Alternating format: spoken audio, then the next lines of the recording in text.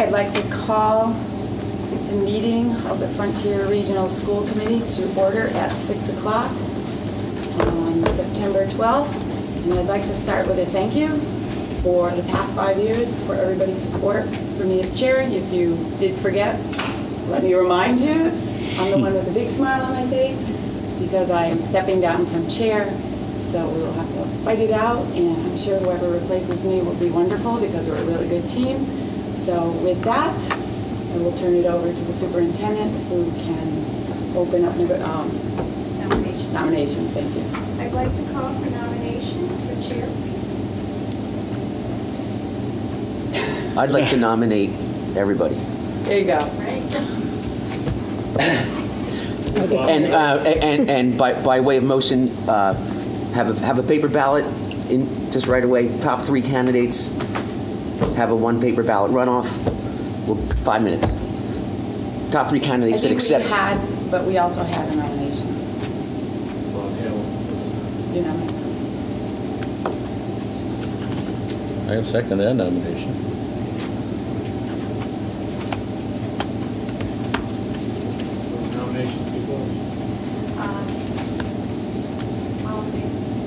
Aye. Great. He didn't vote. But I support.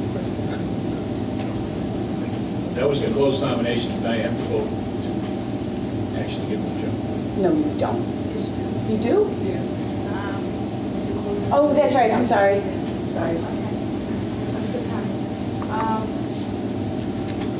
All in favor of turning the chair the chair of the Frontier Regional School Committee over to Mr. Bob?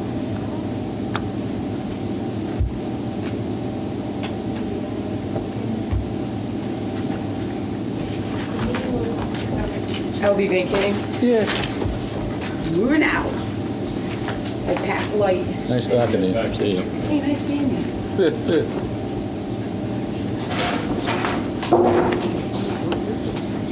You are not. That's Bob's. You pass that to Bob. Yeah. The next one. Got it? Okay. Sorry, the bottom eight. Yeah, I mean, do we continue with nominations for vice chair? Yep. Oh, okay. He's in charge. Need nominations for vice chair? Nominate William Marapese. Second. Are you good with that? I would be good with that, yes. Vote nominations be closed. All in favor?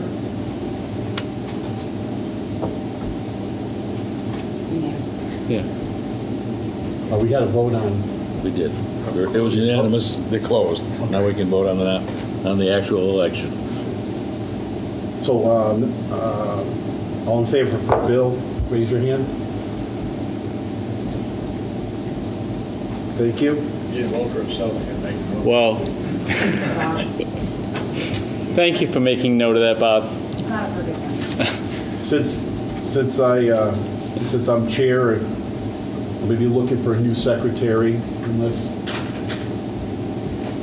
Dr. Carey would like to take it over unless somebody else wants it. Got to pay $700. Anybody's interested? You interested? What, are you sick? So Dr. Carey is asking to, I'm retired. I don't need to take it vacation. over? Is that what I'm hearing? To volunteer. The school committee $700,000. Unless somebody else wants it. I second the nomination of Dr. Carey. Is that actually a nomination? I don't know. Vote on it? I think we still need a secretary, and if in the unfortunate situation that I would be obviously. Would you like to be backup secretary, Mr. Smith? Not that either. Okay. I'll be backup secretary. Keep trying. So, well, because I would I could be backup secretary. I would volunteer to be as well, Okay. backup secretary. I think, do we just need to accept Dr. Carey's, and then? I think as a volunteer, do we need to even vote on it or not? You technically have to fill the position. Yes. Yes, we need a Okay. secretary. So, but it's pretty hard to hold 2 elected offices. No, it's not. I nominate Phil Cantor as secretary. Move nominations be closed. All in favor? Are you willing to? Sure. So Phil's going to be our backup secretary. The event you have to run the meeting, Mr. Carapesi, then it would be hard for you to. Yes, well, thank you. Backups to backup. Yes, it needs to be a backup to a backup. Good. I think it's great to have Phil as a secretary. Yeah. Yeah. There's nine of us. Yeah. Yeah, Phil voted for himself. Did you vote for yourself, though? Who else would you vote for, right? I was the only one on the ballot. Next thing is the budget subcommittee. As far as I know, Bill, you've been on the budget subcommittee. Since Noah loaded the ark, yes. Can I appoint you as the budget subcommittee Oh, sure. person? Yeah. Huh? Sure. Okay. Bill Smith. And the collaborative was Lynn before, still is. Would you like it, or would you like to pass it on to somebody else then? I'm going to pass it off. I'm going to pass it back to Bob. Bob, would you like to do it? I'll take it. Bob will be our representative for the collaborative. Also, are you the representative to Mars? Yes. I love the way you put that. We always thought you were out in They never space, but I have wasn't quite sure. They never have a meeting, so you don't have to worry about it. And as Or far you as, find out about it afterwards. how many of us been on the policy review committee before, representative? I think Alan was on for Deerfield before.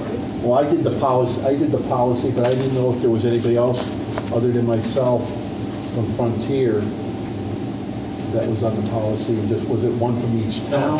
Yeah, one from each town, did Alan, Oh, that's right. Lip. whatever. That's not that. That's something else. That's all right. It was, Lip. You could, does anybody want to be on the policy review committee? I would be on the policy review committee. Thank you. You welcome. It's going to be a chore. Yeah. Yeah. Yeah. We did a lot a couple years ago, and all of a sudden, some of the changes are going to be minor, and Dr. Carey will talk about that later. But the only other thing is, did it have building exploration committee?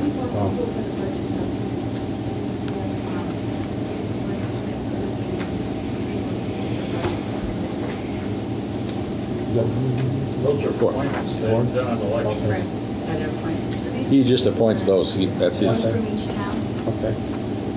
Mary, would you like to be on the budget subcommittee again? Yep. Phil from Conway? Yes, sir. And since Keith is not here, we'll write Keith's name in. That's what you get for not showing up. You get a committee, so. Is there any other? Building exploration subcommittee. And these are folks.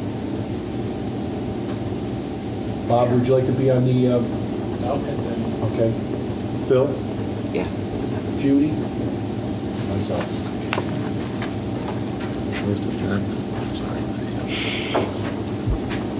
We have one more thing, maybe in the agenda later, but who's ever going to the Cape, we need a delegate. Yep, That's in the. Okay. we'll do that later. All right, just want to make sure that I'm going. Okay. Let's review, approve the minutes from June 13th. Make a motion to approve the minutes of June 13th. Second that motion, please. All in favor?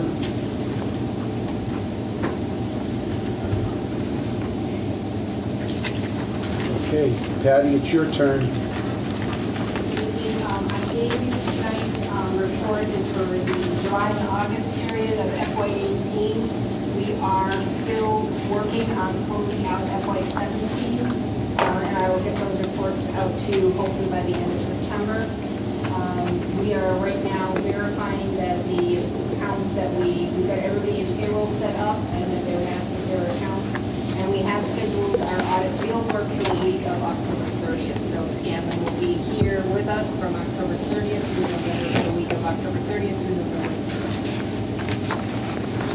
apologize that I did not get these out earlier. We have several family emergencies. Can I ask you one dumb question? No dumb question. No dumb question. How can somebody's salary be 32% out of whack in 2 months? And that is what I have to sit down and say, this is where I budgeted them, where are they getting charged? This is the data clerk I'm referring to on the first page.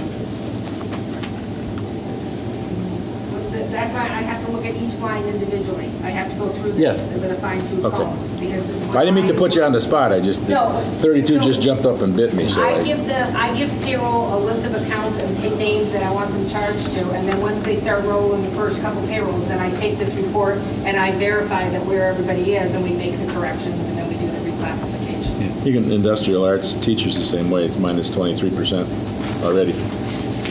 And that is because that has to have a budget reclassification, because we only had one teacher in the budget, but now with the hiring, we have 1.33, so that's a budget reclassification that needs to be done. Instructional assistants 20% in the hole. Which one? I'm sorry. Instructional assistants. The instructional assistants are the other ones that we have to look at most closely, because we budget them one way, and then we have to wait until Mr. Modesto gives them their assignments. I get the assignments, and then we start moving people around to the right buckets. Right, and just to emphasize that industrial arts is not a new position, it's not a new hire, it's a reclassification, meaning increasing enrollment in the high school classes. There's been an increase in enrollment in industrial arts, so I'm shifting another teacher to pick up the middle school exploratory that was taught by him, by Lillinois, and so it's you're just shifting over where one was down, picking up, and we're classifying it under where they're coming out. So it's not a new person. One more and I'll stop annoying you. Football expenses 72% over budget. What page is that? 5.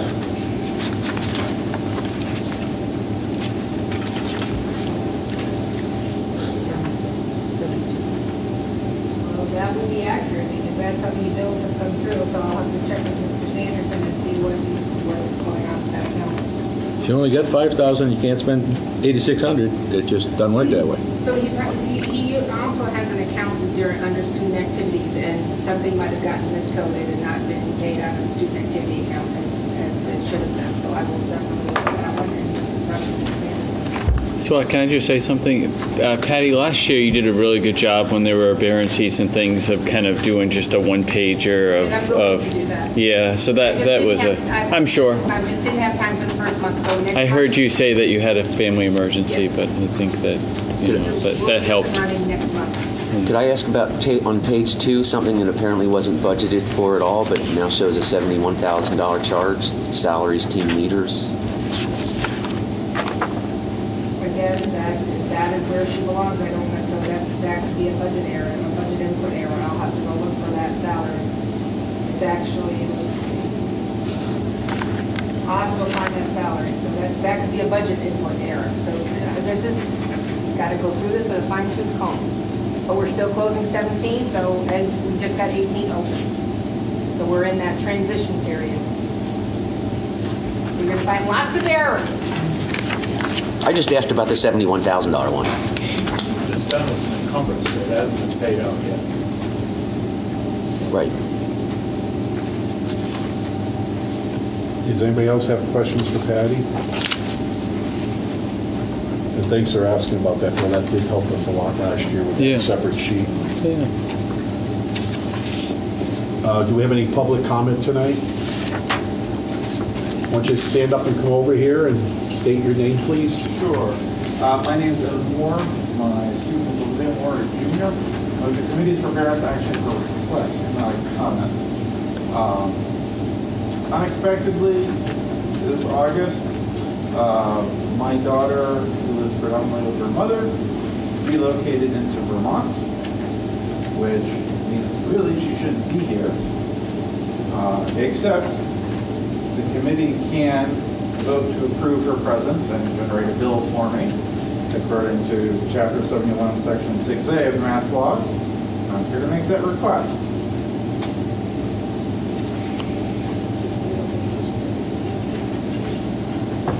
If he wants to pay tuition, we have to vote to accept out-of-state child in. I mean, I can't talk about a student. open meeting, so all I can confirm that that student you talk about is enrolled here. I don't know anything about the address. That hasn't been brought to my attention yet, so I can look into that.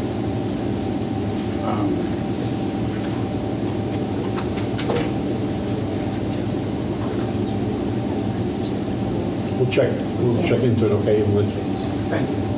do we have your number and phone number and name? Mr. Modesto, sir. Okay. I certainly do. Thank you. Anybody else out there for a public comment? Yeah.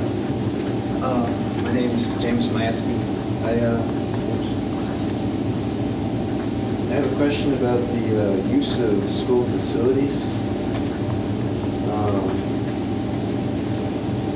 Specifically for the committee at this point. It says you're supposed to review these every 5 years. I was wondering if you had.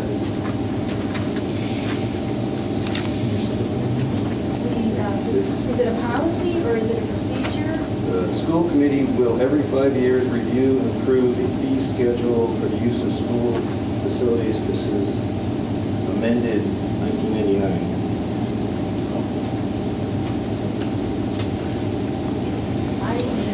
We have not in the last 5 years. Not in the last 5 years? We did, I think, my second or third year, they talked about raising fees, and it was tabled, as I remember. I'm talking, that was 09 maybe? I'm going off recollection now, but we So started. there's no... So it has not been reviewed. You have no way of knowing whether these actually cover the cost of the school in hosting events? Are you talking about like athletic fees and No. or rentals of the building? Yeah. And you're the principal. Right. I've tried to get in contact with you. My other question is, my specific issue is with the church that's here on Sunday. Is the rental agreement and this facility request, is that available to be reviewed by the public? Because I would like to have. It should be. We'd have to send that request to the keeper of the record, which is for Frontier is myself. Okay. And when you ask me for the paperwork, I will compute a cost to get that to you, and when you receive your check for the records, then we can turn them over. Okay. I'll talk to you after to your contact. I was told to contact the principal, so that's why. I emailed you today. Yeah, Okay, that's so- fine. I knew this meeting was here, so I think you know. Thank you. Anybody else? Okay. Do we have a student advisory? We haven't met. Not yet? Okay. Unfinished business. We're bringing up policy EEA, student transportation. We had talked about this at our last meeting. It really doesn't impact the high school, middle school. However, we are changing the policy. We're adding a statement in the policy that states grade K-3 students will not be released from the bus unless a parent, guardian, or designated caregiver, we're adding, or sibling in grade 4 or higher with parent or guardian approval is present. So if the child in grades K to 3 has an older sibling in grade 4, 5, or 6, if the parent agrees, then the parent or guardian or caregiver does not need to be at the bus to walk the child home or to the house or whatever. If there are other K to 3, the bus drivers must make eye contact with an adult for the child unless the parent agrees that a child in 4th, 5th, or 6th grade can take the child into the house. And so clearly the high school, middle school students aren't on the bus with K to 3 students or 4, 5, or 6. However, we would just like to present this to the committee and ask them to vote on it. The statement being, or sibling in grade 4 or higher with parent and guardian approval.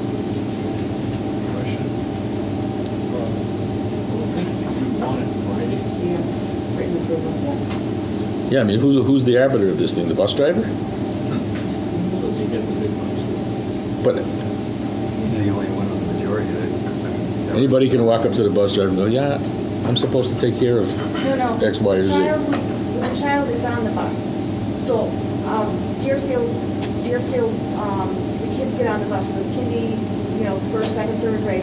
Older sister is in fourth grade. Bus driver knows family, knows child, knows older sibling. Parent has sent in a note, a written note to the principal asking this. Bus driver's aware. Bus driver, okay, Molly and Sue, there you go. They know the students. There's no strangers. They know the students and their families.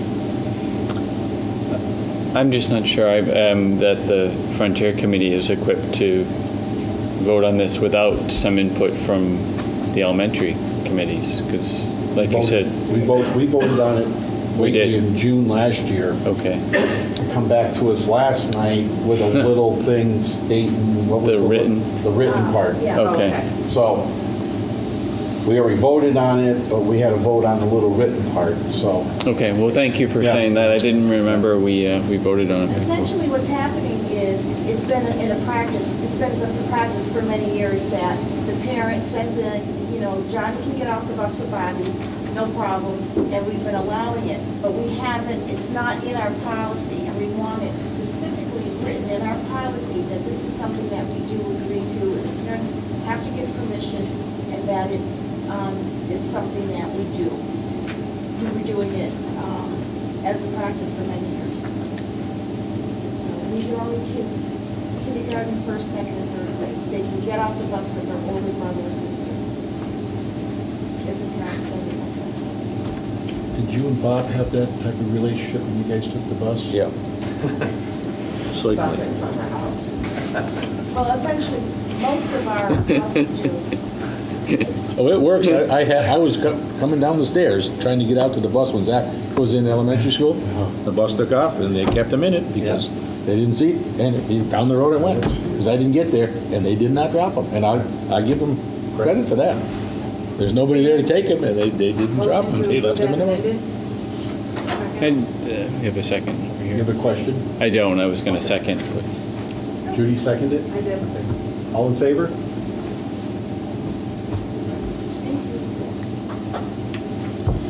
Update on the building exploration subcommittee meeting on August 22nd. Okay, so, we've had some They don't want it exciting back, right? moments, and we've been doing a lot of work. Bob Lesko, the committee, Bob Decker, Phil, Him, and back up. we've been having meetings. And so the update from the summer is regarding the removal of the oil tank. Colcott was paid $4,200 to pull the tank. LSP SWCA, some official company, completed the remediation of the contaminated soil for $6,900. And then Colcott was paid $5,000 to close up the remaining hole. So the approximate cost of the entire operation was $16,000. But now we're good to go in that piece. Lynn, I attended the Town of Whately Select Board meeting on August 9th. At the meeting, it was discussed and recommended to us that due to the cross encumbrances on both properties, it would be more advantageous if Frontier Regional School District and the Town of Whately work together to market the two properties concurrently. So, for instance, the encumbrance that we have on our building lot is the entrance, the right-of-way to the ball field and the parking lot. And the encumbrances that the Town of Whately has, or that the Town of Whately's piece of property that we have, is the septic system. So it would lead to reason that the property would be much more attractive if we work together. And that's what the Town of Whately suggested. And I was charged by this committee to find out in June whether the Town of Whately, a definitive answer of whether they want to receive the building back, and they do not want to assume responsibility for Frontier Regional School District's property, but will work with us again in meeting our in marketing our respective properties. Phil Cantor made a motion to recommend to the Frontier Regional School Committee that we go ahead and develop an RFP on our parcel in conjunction with the Town of Whately developing an RFP on their parcel concurrently to make the two parcels more marketable. That was seconded by Bob Decker, approved by the committee. We would like to bring forward to this committee that whether or not they would like to approve us going forward and working concurrently with the town of Whately on marketing the complete parcel, Lot 1 and Lot 2. They are interested in marketing recreational space? No. So this motion is brought forward with the approval of Brian, the town clerk, and Fred Orlowski, the selectman that was there. And the idea, we're not marketing the ball field. The idea is that this will make the property maybe marketable as for residential development, and that they could get 2 building lots if we work concurrently. And if somebody can do the disposal of the building for an economical thing. And those are lots of ifs. 2 building lots would have to include all of their portion of the land. Correct. And I'm surprised they're even interested, because they're sinking money into turning that into a ball field. I'm surprised they're even interested at all in marketing. The ball field is an issue amongst some members of the Whately town government, which is one of the many reasons why any positive outcome is still a long ways away. Yeah, only possible at this point. So if we do this vote tonight, that just means that we back it. It doesn't necessarily mean it's going to happen, because Whately has not. Oh, I get that. I got that. Yeah. Okay. So I make a motion. We do that. All right, I got some discussion. I'll second it. The thing about it is, how long do we want to wait for Whately to dispose of this building? Because they're going to have to vote either the Board of Selectmen or who's ever in charge of disposing their property, and it's probably town meeting. When are they going to take it to town meeting? And does this board want to wait till spring? Because I got some rumbling in the discussion that they would like to bring it to an annual town meeting before they decide what to do. And I just want to make sure that we need to get rid of this building as soon as possible. And, we've offered it to them, they don't want it. And, I just think that we need to move forward. And I don't want to be delayed for another 9 months. I want to get it sold. And it's just the thinking was that it would be useful to test the waters to see if there's any interest out there, and that's what this would do. And that if there is any interest, it might help persuade some of the Whately town government holdovers or holdouts that are currently predisposed to love that softball field enough to say no to whatever we might have in mind. So there might not be any offers, but the thinking was that we're going to do the PDF like ASAP, like right away, just to see if there's any interest, without regard to Whately making a decision that they're going to accept the offer. I mean, that's a separate decision that Whately can then make, but this will at least let us know if there's any interest, and then we can go from there. Since you know a lot about the deed, is the parking lots part of the school, or is one of the parking lots part of the... Parking lots are complicated by the fact that there's right-of-way stroll and whatever, and I don't know that without having a full survey, I don't know, you have to have a full, complete survey done to actually delineate where the rights of way are so that everybody understands it. I mean, I've got a copy of the original print, and it shows parking lots, but I don't have all the details as to the meets and the bounds and everything else. And we know that it's a big encumbrance on the back lot for the softball field because of the septic system. I think I don't really want to have to spend money heating it and maintaining it and insuring it for another 8-9 months. And if we put an RFP out by ourselves, we'll get an offer, or we won't get an offer. And then the board can make a determination whether they want to sell it or we don't want to sell it. Or Whately could step up and put their own proposal. But they still have a right to purchase it for $1 more than whatever we get for an offer. Okay. We have to get this survey done, and what will that cost? Will that be more of a meeting? Well, you asked the question, right, as to where the thing is. What we would just do is make reference to the description on record. We don't have to get survey. That's right. But I'm saying, if somebody wants to know exactly where it is, you know, you need the full survey, okay? And you may already have most of it here, but the lawyer has to check all the meets and the bounds and whatever else. But you just make reference to the fact, to the deed we have, and that should be sufficient.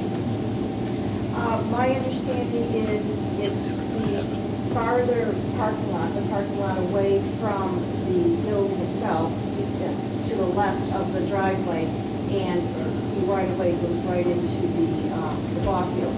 And the thinking is, the idea is if someone were to buy that as a residential lot or small business, whatever's allowed, according to Brian Domina, the town administrator, it would be not something many people would be interested in if there was a ball field, a right-of-way, an easement for a parking lot and a ball field on the property that they own. Well, that's why we wanted to put both parcels together.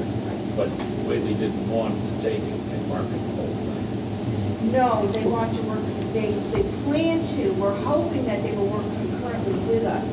If this school committee agrees that we can try to continue our efforts as a subcommittee to work with Whately, we might have a better chance of selling the parcels.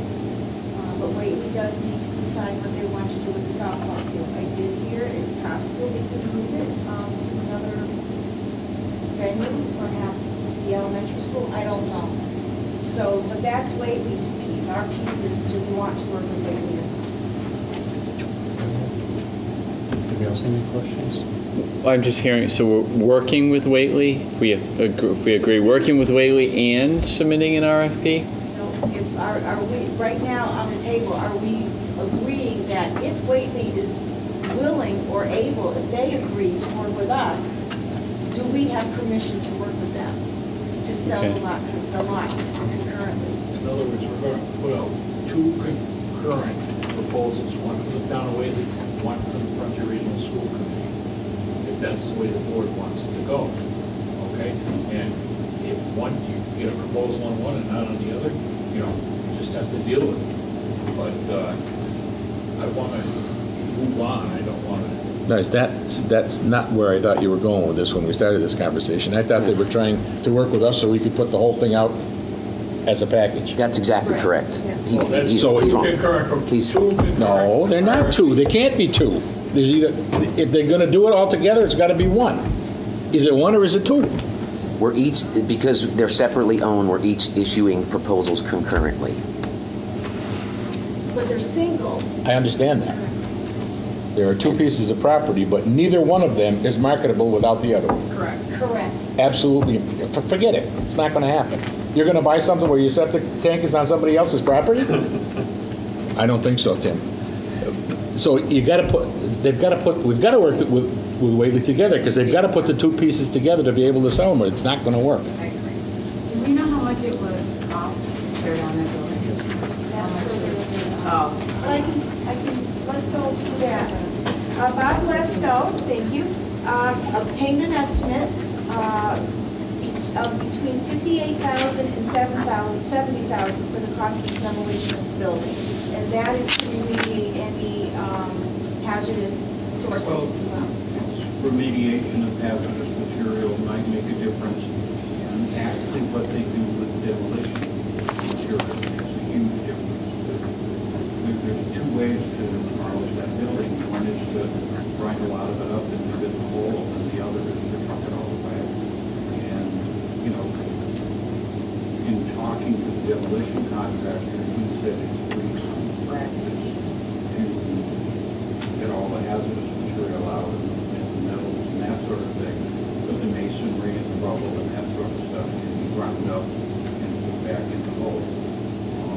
So you don't end up with your dirt there, but you end up with the market. So there's some variables in how we would make a decision about bringing the building down. So I would just like to say that's fantastic. From the discussion with the Whately Town people, the thinking was that if the demolition could be under $100,000, that it could be an economically feasible proposition for a developer. So if that's the case, then we should all rejoice. We might actually be able to get rid of this thing. So. $70,000. Of course, Frontier. Well, could we, That would be part of that. That would be what the developer would pay. They would buy the parcel and then do the destruction. The purchase price of the parcel would reflect the fact that right. It has to come But down. considering that we were predisposed to give it away for $1 to the first person that walked in the door, I thought you meant that would be spend 70 grand and then try and sell it. No. But if somebody wants as to. long as that's up front, that's in the contract. So, They don't necessarily have to tear it down either. and this information might help as well. I'll just add in this and then we can go back to the, Patty Kavanaugh has procured a template of an RFP and has sent it to our attorneys who developed an RFP for our proposal, just ours. If the school committee agrees to move forward with the RFP, the plan is to share the preliminary RFP with the subcommittee next week, first for their preview, and then bring it forward. But if the school committee wants a copy, if everyone wants a copy, we can send it to you tomorrow. So there is an RFP out there, but it needs to be studied by the subcommittee to be sure. But it's only for the Frontier side. This would be the standalone RFP. The permission we're asking for tonight, and the motion on the table is, would the school committee allow us to work concurrently with our single proposal, our single RFP, and Whately's RFP, if we There's a motion and a second. Second. Any other discussion? All in favor? Good luck.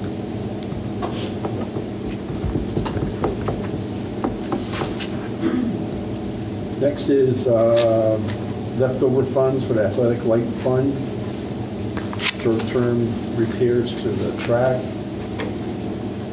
new track, and who's got that? We had a meeting of the athletic light. We actually had a meeting with Bob Smith, incoming Darius, Marty Sanderson, and Bob Lesko to discuss specifics about the track.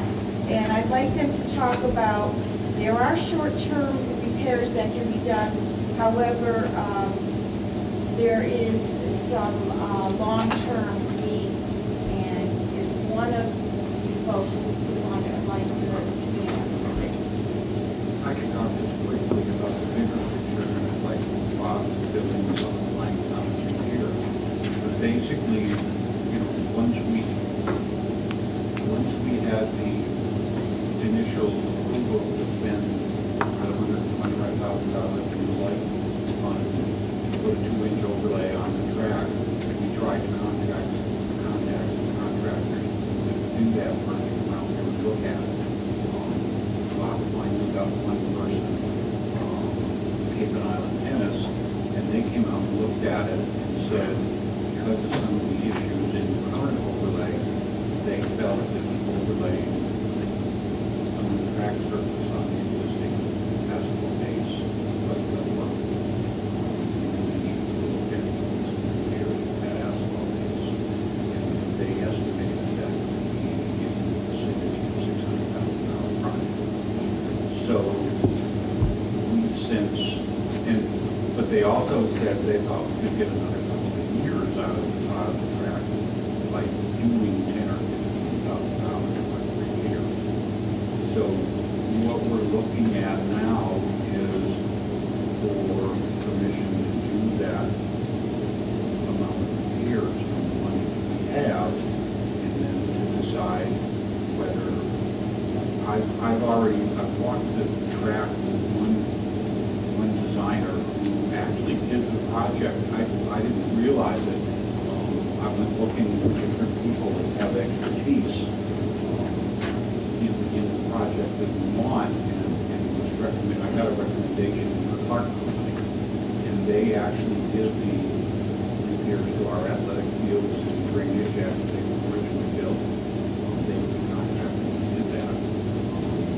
And one of their people came out here, looked at it with me, and basically said that he would help us out by doing some preliminary estimating and put together a budget for us about what we would need to make the project work. He also suggested that there may be a way to use lost for words here, but a public, a process where we didn't have to bid the project. It was a National consortium. Yes. And so I'm waiting for more information on that. But the real issue is if we have to pay somebody to design a new track, 10% of a $60,000 project, $600,000 project would be in the range of $50,000 or $60,000. I don't think we're ready to ask for that yet, but I would like to proceed with a $10,000 or $15,000 project that Bob talked about with the representative from Cape Cod Tennis, and that would be some crack patching and some repairs to the runway. Fill in some of the blanks on that for me. Sure. One of the things, for those of you that were on the committee when we built the school, Christoph Eldridge from Cape and Island Tennis and Track said that the track was well constructed. We did not cheap out on the way it was put together. One of the things that he complimented us on was the fact that our track surface is narrower than the subsurface. The subsurface is about 2 feet wider all the way around the track, on the straightaway and on the turns. So that was good planning. He says that Christoph thought that the problems with our track have arisen from wear and tear much more than weather, although there are cracks underneath that are probably caused by water and freezing and thawing, just as any highway is. I also spoke to Maine track attendants, and both Maine and Cape and Island said that it was astounding that we got 20 years out of the track. That it was an astounding thing because it's basically unheard of. They also said that no track surfacer is going to guarantee work on top of the surface that we have without doing exploration to find out what's going on underneath, so that your investment of a great deal of money would not receive a guarantee that it would last. Whereas both companies said that if you went into a deeper project, then you're looking at a 20-year investment, which is what we had on the original one. We did resurface it once 7 years in, so that was about 05, something like that. But we've gone a long, long time without doing anything to the surface. So you're inside lane number one. Everywhere you have a universal start and finish line, everywhere you have a starting line.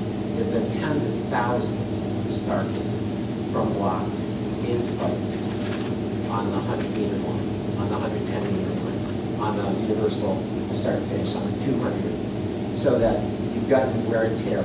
Our runways basically, since our athletes are trained to do so, run in the same places all the time, so that you get each runway, the pole vault runway and the long and triple runway, have got wear and tear that is just not from weather, but from use. So I thought that it was really positive. Darius was there. I thought it was a really positive meeting because it was good to know I was on the building committee, and it's really good to know that we invested wisely and did a good job and designed it well. But we're at the point now where you have to, I think, make a decision about 20 years and not some short term. I didn't realize that our track was meant to be permeable enough to allow water in and then to evaporate out. Any sealing or putting another inch on or 2 inches would create a sponge effect, he said, because it's supposed to be able to breathe. It would breathe and absorb less than in the past. So that would not be recommended, and pretty soon you'd start to see bubbles on your surface. So that's why he said that this is probably a more involved project. And Bob's contacted Clark. Clark are the people that came in and when the original drainage didn't work, they're the ones who ripped up the football field and put a crown in it and also redid all of the other surfaces to get it to drain out to the street drains, the way it was originally designed to do. And, you know, Clark thought that one of the things that was possible is that the surface has got to be removed, the track running surface has got to be removed, and that they could scarify, as they do on 91. Instead of tearing all of the subsurface up, they would scarify it and reprocess that material and perhaps be able to do something doing that. But again, it's going to take an expert to see what's up. But I think that everyone agrees that you can't resurface what's there, and that original surface has got to be pulled up and something, remediations that have done to the surface. But it was really good to hear that we did a good job. Job of the chair. I think so. Bill? How much time would $10,000 to $15,000 give us to? Well, in talking with Christoph, I mean, well, it depends on what kinds of winters we're going to have. So we have a black track, which has absorbed an awful lot of ultraviolet light over the years. And that has a tendency. He recommended that we switch colors. And I don't know if Bill, Mary, and others who were here remember, but the original idea of having a red track for our school was like a $30,000 add-on. Modern technology makes it, say, $5,000, $6,000 to make it red. It's something that most tracks are red because they're better with ultraviolet. Although the black is really good for us here in the north because it melts snow quicker. As soon as a little piece of black starts to show, the rest of the track starts to melt. But I think the idea of looking, there's also now an eco-friendly surface, which is better for the application, the workers who apply it. It's also better for the environment overall. So the technology, since we put it in 1998, has advanced a great deal. So there are lots of exciting things on it. So 10 to 15,000 would give us a couple of years, or? And I would say from being at the meetings that's limping it through that second year. You know, you're patching the cracks, and then when you patch a crack, you're going to cracks on each side of the patch, and then those kind of things. So that's basically we can get 2 years out of that, and then we got to at the end of those 2 years, timeline-wise for the school committee, we need to be going into the project at the end of those 2 years of whatever we decide to do. The original application of that surface, the track arrived in 2 trailer trucks. It arrived in a bag. It was mixed on the site and applied much like they apply the surface of a highway. But at that time, applicators were only so wide. So there's a natural seam between lanes 3 and 4 on the turns and 4 and 5 on the straightaway. There's a natural seam, and that seam is beginning to show everywhere. And you're not going to be able to stop that migration. Covering it over, it's still going to migrate underneath the cover. So things like that. We've addressed many of the cracks in that center line over the years. We've done remediation on those. There are a few more that need to. There are some bare surfaces. And I think that especially the starting area with the 100-meter and the 110-meter, especially where there are hurdles, needs to be beefed up because it's pretty bad. And that's it's going to become a safety issue. And what will happen over the 2 years is that as the surface continues to deteriorate and the runways continue to deteriorate, officials they have the responsibility and the right to say that the particular venue is not usable. So that in the middle of the meet, they can say that we can't run the long jump and the triple jump and because the surface is unsafe. And then they'll keep forfeiting those points. That's just the way it goes. So there are things that we really need to get on that will get us through to the point. Hopefully, if we decide to make it a bigger project, it will get us to the point where we need. I should also say one other thing. We asked about if there's any discount in doing it in the off season because their big season is from May through September. That's when those track application companies are the busiest. I think Cape Cod, they were doing 20 projects. That's a lot. And he said, no, there's no discount, but there's a premium that's attached if you do it during that busy season, which means, technically speaking, if you did it in October, November, September, October, November, you wouldn't pay that premium. So technically there's a discount, but he did not call it a discount. Bill? Absence of premium. Patty, best guess estimate, time estimate for pulling off the bond issue for the larger picture here for all the other stuff that Mr. Lesko's got in his Easter basket over there? Well, that's next on the agenda to talk about, and I've updated the number to include the track going from 110,000 to 600,000. So Okay. that's our next piece. But I do want to say that reviewing the notes, I had left the meeting early last June, and you had approved 135,000 available funds. There's only $85,764.65 in the line account. And we knew that, but we did it anyway. We didn't have to do the 135 project, but we do have plenty We knew to those. make We knew credit that. years until we get to the bonding. As well as develop Cape and Island, developing one company to track your projects, we said, because of the district's willingness to do good maintenance on years, we've gotten the 20 years out of it. That he's been numerous that didn't do that kind of maintenance, and they were horrible.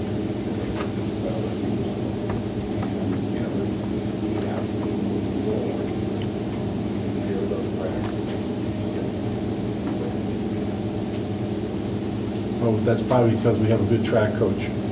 You're here. Okay. We don't have any money left from June 30th left over to put towards the 100. Once June 30th hits, you can no longer use the money. Related to the free cash is certified. But the projected free cash, It's not as good as we were hoping. and the scare of what we had in past years is 10%, 20%. I have no idea at this point. The 19 that we spent, or 16 or 18 on the oil tank, that came out of what we thought would be left over, I presume. That's why I'm still, I Yeah. just got the COCOT bill, so that's why I'm running with it. Bills for 17 are still entering the office, which is not a good thing to be happening. And that, part of it, when I looked at the projections back in June, I was assuming that we had paid all of our bills from January through May. And that wasn't the case. Apparently with our move, once our forwarding address expired, we weren't getting our invoices. So I was looking at information with a lot of unpaid bills because we don't have a purchase order system to encumber them.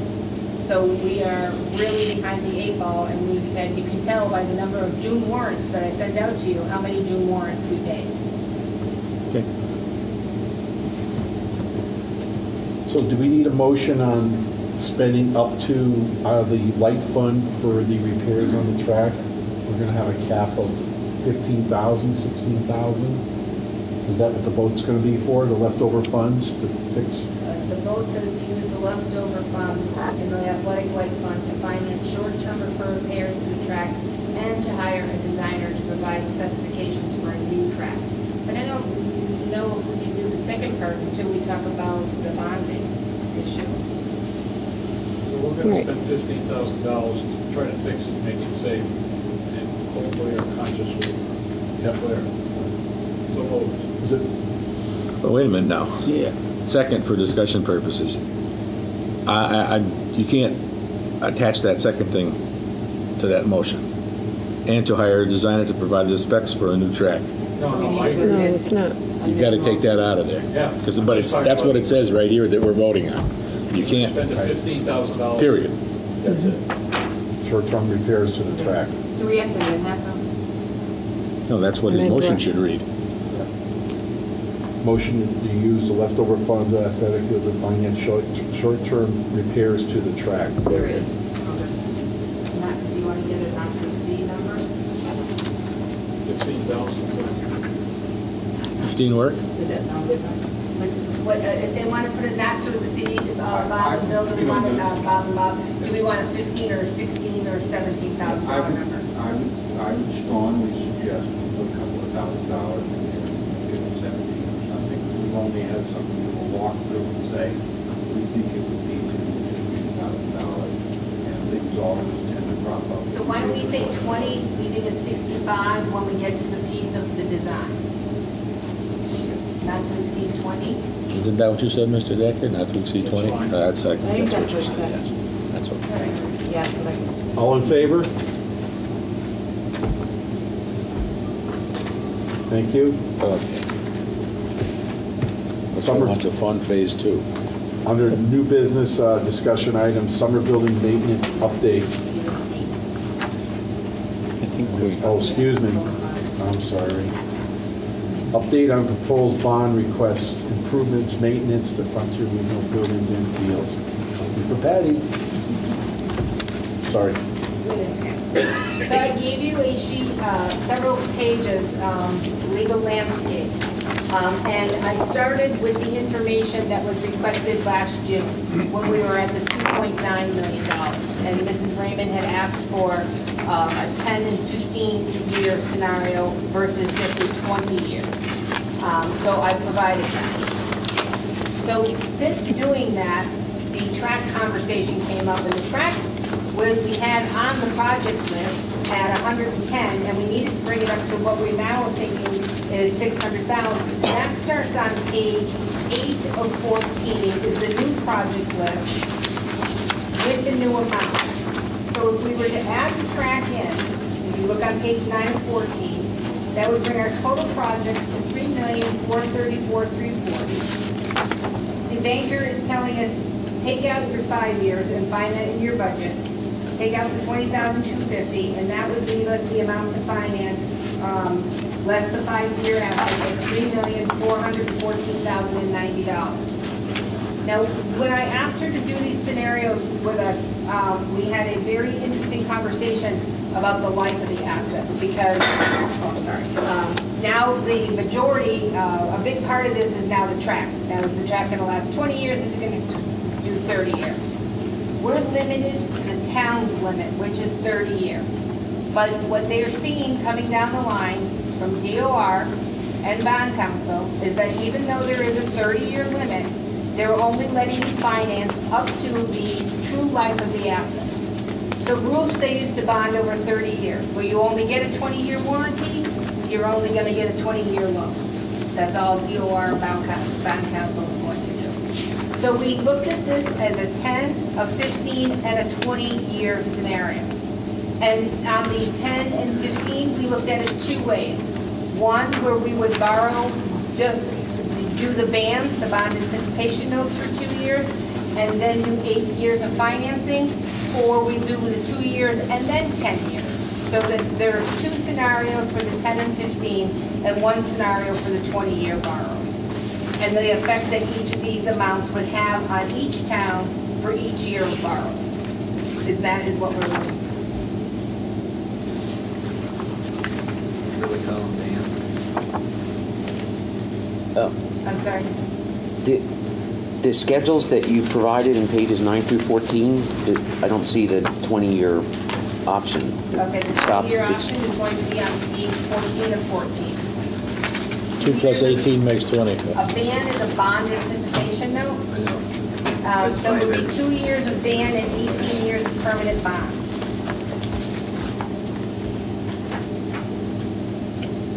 And when we look at the 20-year,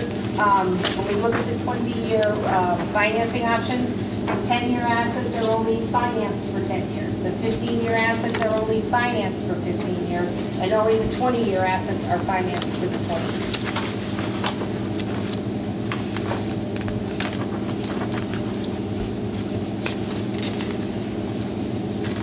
Now, the question when we were reviewing this, and I believe again it was the wisdom of Mrs. Raymond, asked us, if we were to do this for 20 years, are we going to be in the same spot in 20 years?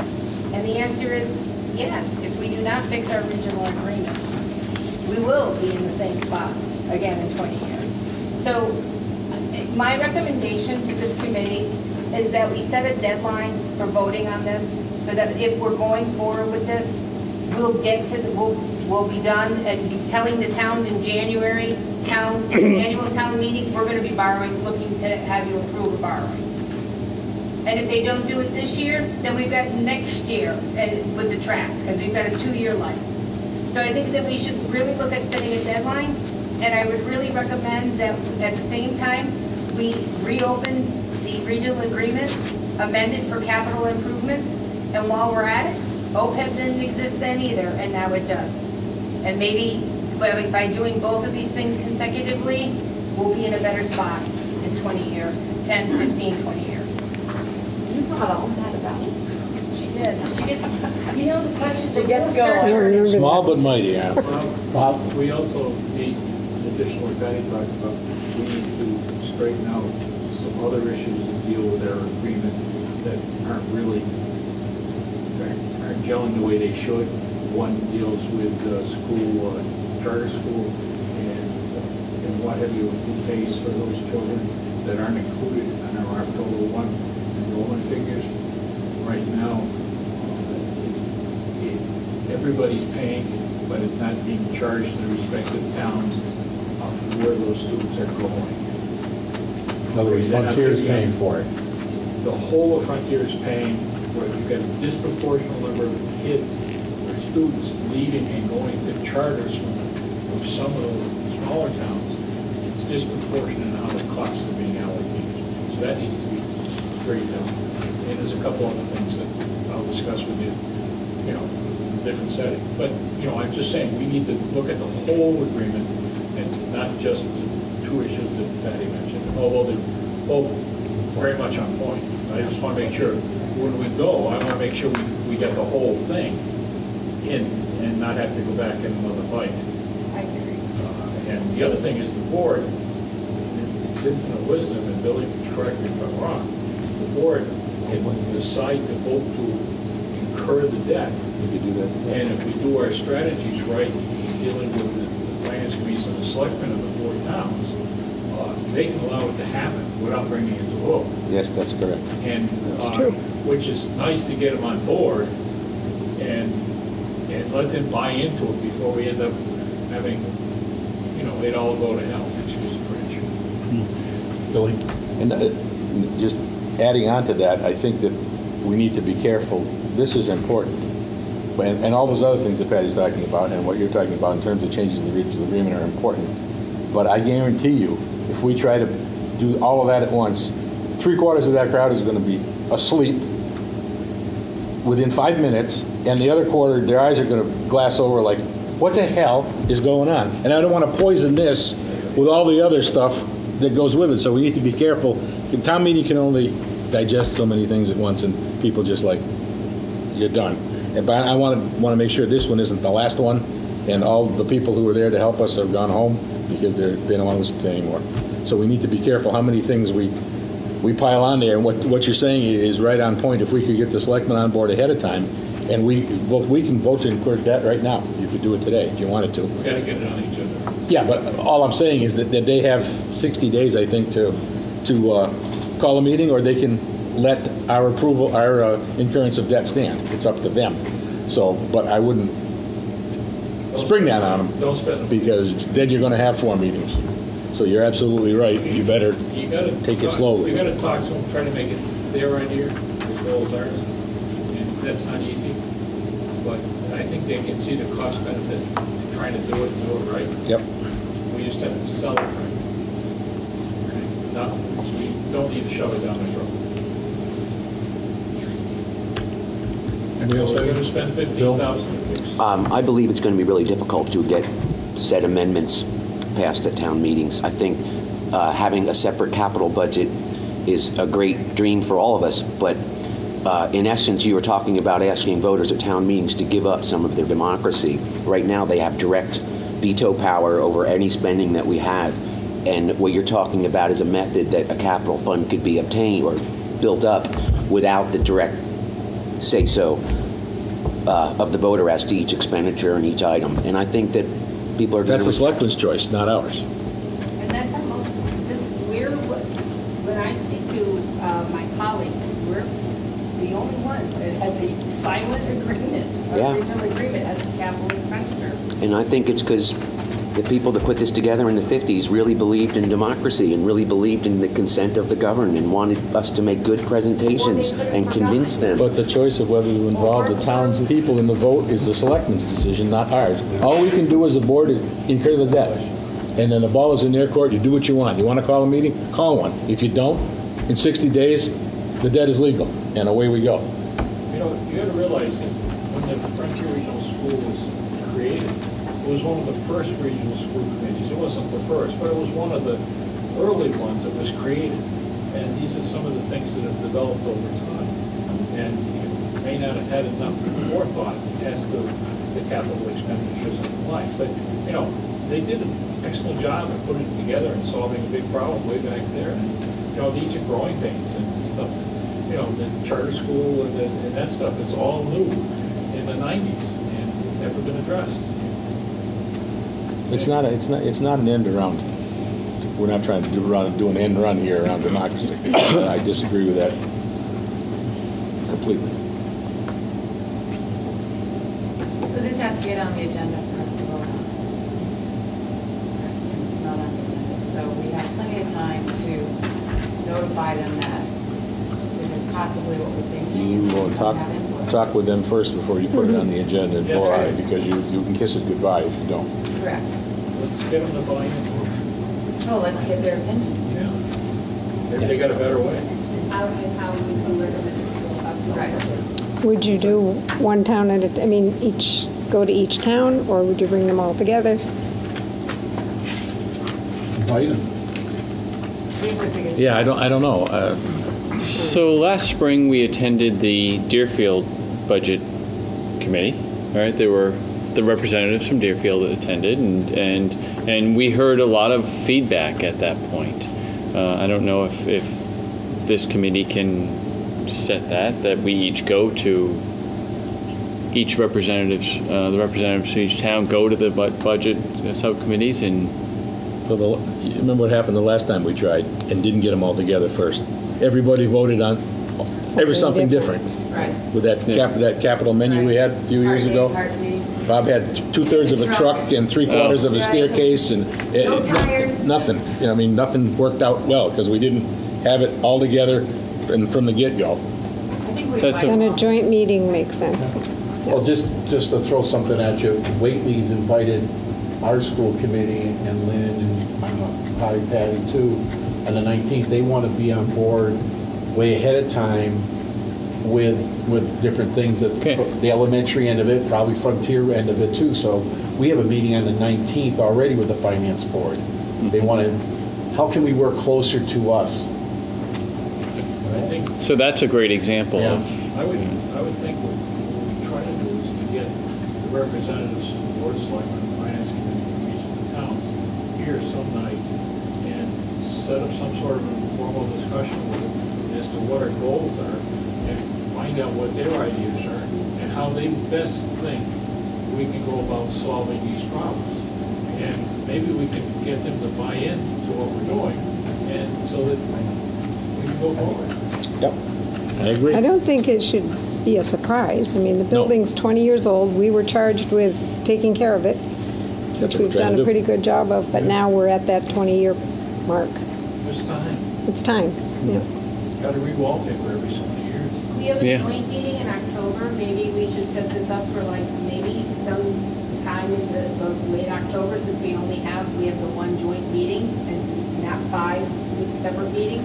So maybe trying to set up a time in the last week or 2 of October might be a good time. Like a special meeting? Yeah, call a special joint meeting. The joint you're talking about with the selectmen, not the union. The selectmen of the 4 towns and the Frontier School Committee, and if they wish to bring their capital planning. Not the union. He didn't want it being joint. That's when you say joint meeting, I get the. Not the 27 and Talking about and- them. and- No, yeah. I'm saying because we only have one meeting, one joint meeting in October, October might be a good month for us to have a separate meeting and meet with the town. There's Tuesday, October 24th, and then Halloween is on Tuesday. No, we can't do it on. That could be fun. We come in costume? I'm going trick or treat. We do anything. You like my costume? Well, we know who you come dressed as. No, you don't. So Tuesday, October 24th. Does that sound good to everybody? But is that a night that the school committee, what are the select board normally meets? Is it a Tuesday? Yeah. Conway meets on Monday. First and third from week? Deerfield's Wednesday. Used to be, but they kind of. If it's the 1st and 3rd of October, then October 3rd is the 1st and the 7th. Well, there's 5 Tuesdays in October, so we got a better shot there. So the 24th might work. 6 o'clock? Be here, we need to. Could we vote alternative days as well, just in case we need them? Let's not. Ironically, we'll be giving a finance seminar to those going off to college in the auditorium that evening. So unless anybody has a senior going off to college, it's the only conflict we have here. I mean, there's that week, the 21st is a Wednesday. You guys have, do you have any school TV? Okay, that's right. It's only if there's a conflict with someone who's going to the Good month to financial try to pull it off. I There's can- only I one can- school. Oh, okay. Yeah, They're all here. So at the same time. 24th is good. it's 26 you're talking about, right?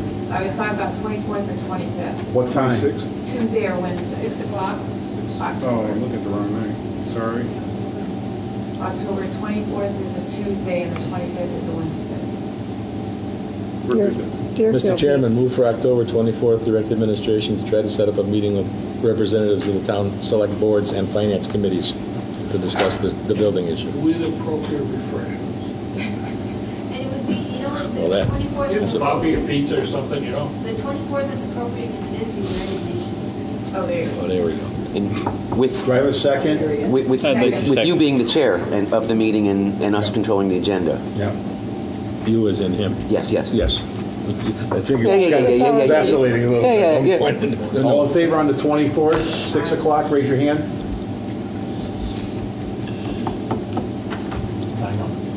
It was 9 Yeah, they, 9 and it's 8 there.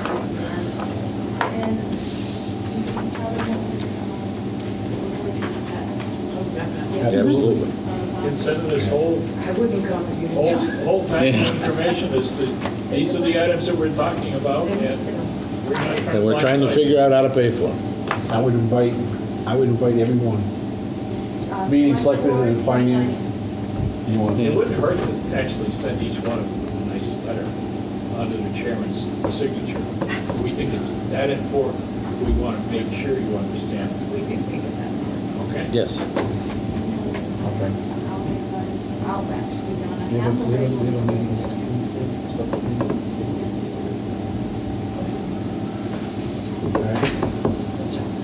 Okay. That was impressive.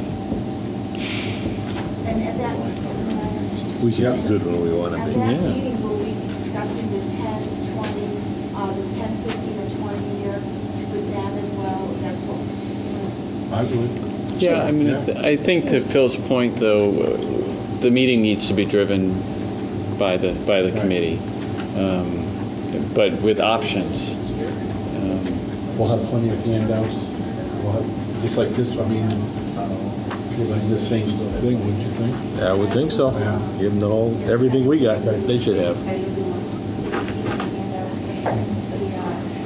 We'll try to get RSVPs maybe, to make sure there's at least somebody who have a packet like this. Oh, just making them? Yeah. We want to do it first time. We don't want to shot. No, we don't want to cheap out on this one. Now can I go to new business? Yes, sir. Summer building maintenance update? Principal Modesto? Or if Bob Rocco wants to do it. We have Principal Modesto down, but That's all right. They did a great job cleaning the place. What would they do fixing it? I can, summers are busy time here for the custodians. They do all the heavy cleaning. And of course, for being, we do a little bit of miscellaneous painting. We do a lot of mowing and site maintenance. The new stair treads are lovely. The new stair treads are lovely coming upstairs. Even Mary, we would notice them when we walked up. We have to worry about falling down. And that red color is great. The red color on the stair treads is very nice. Well, the black would have melted snow better. But you've only got some of them Came out real nice. right? We did a little bit of plumbing, we did a little bit of electrical. We did help out some of the other schools. You're looking for The elementary schools, with some of their heavy cleaning for the summer. Toward the end of spring, early summer, we did some work to stabilize the 12,000 gallon underground fuel oil tank we have here.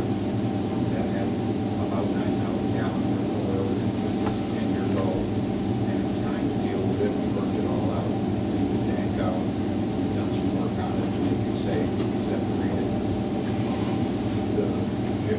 The tank regs in the state have changed drastically, and if we had kept our emergency generator, we would have had to get into a whole new licensing program for it, so we separated tanks into a small 300-gallon tank to service our emergency generator, and also we took advantage of that. We had some money that we were going to use to put a tank in the garage to fuel our motor mowers and that sort of thing. So we're using that new tank for both things, and put fence around it, which we're doing now. We also, we tested it, protection, checked steel arm, so that tank now is stable. It's part of the package. We've been doing some ongoing water testing instrument here related to that. We did the stair tread, some ground light process. We did a small lighting project underneath the soffits around the building. Late spring, early summer, we replaced the domestic hot water heater that services the school. We've done some work, there's some work been done at Central, tank there. Tiles upstairs in Central. We got the new office, we got the new offices that are here, air conditioned.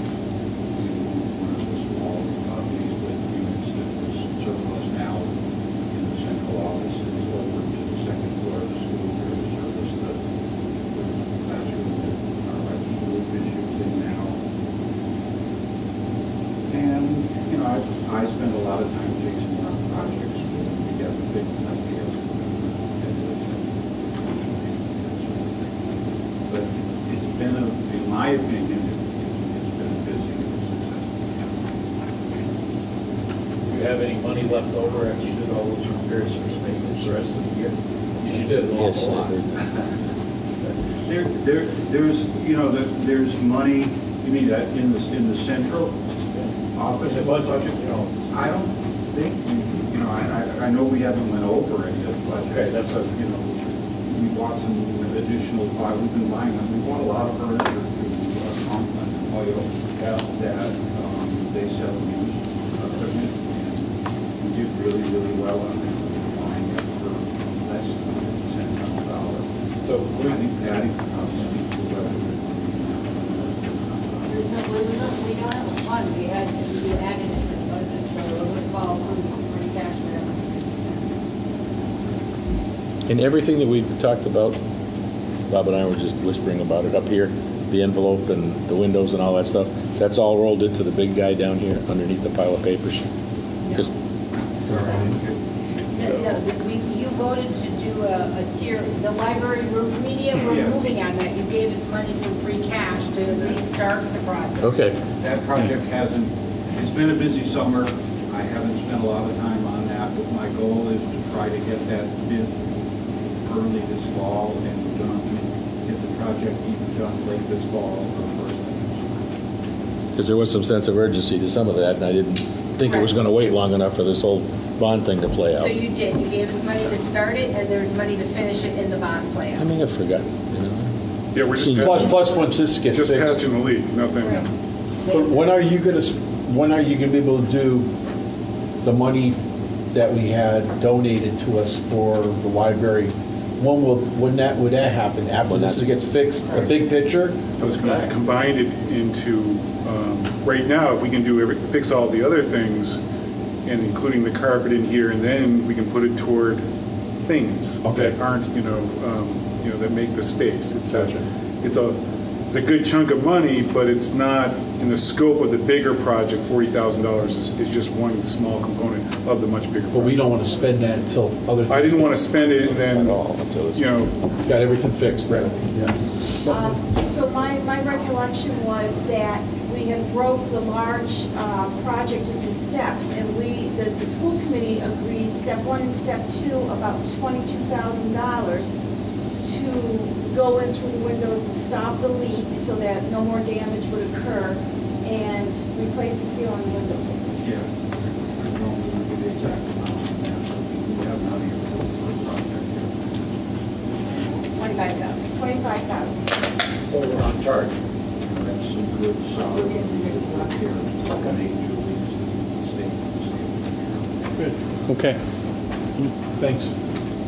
Anybody else have any questions for Mr. Lesko or Darius?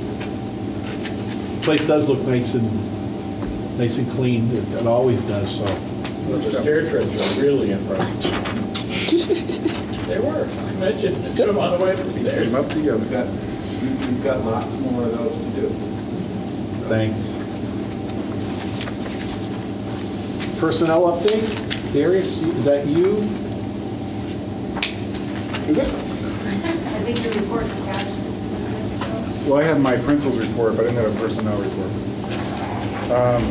But it was in the agenda, I think. Yeah. It was attached. Oh, it's in there. Good. See. I can talk to it then. Not very much. Yeah, not very much. Was it in there? I didn't see it. Yeah. Well, Right here. Yeah, I got it. Okay.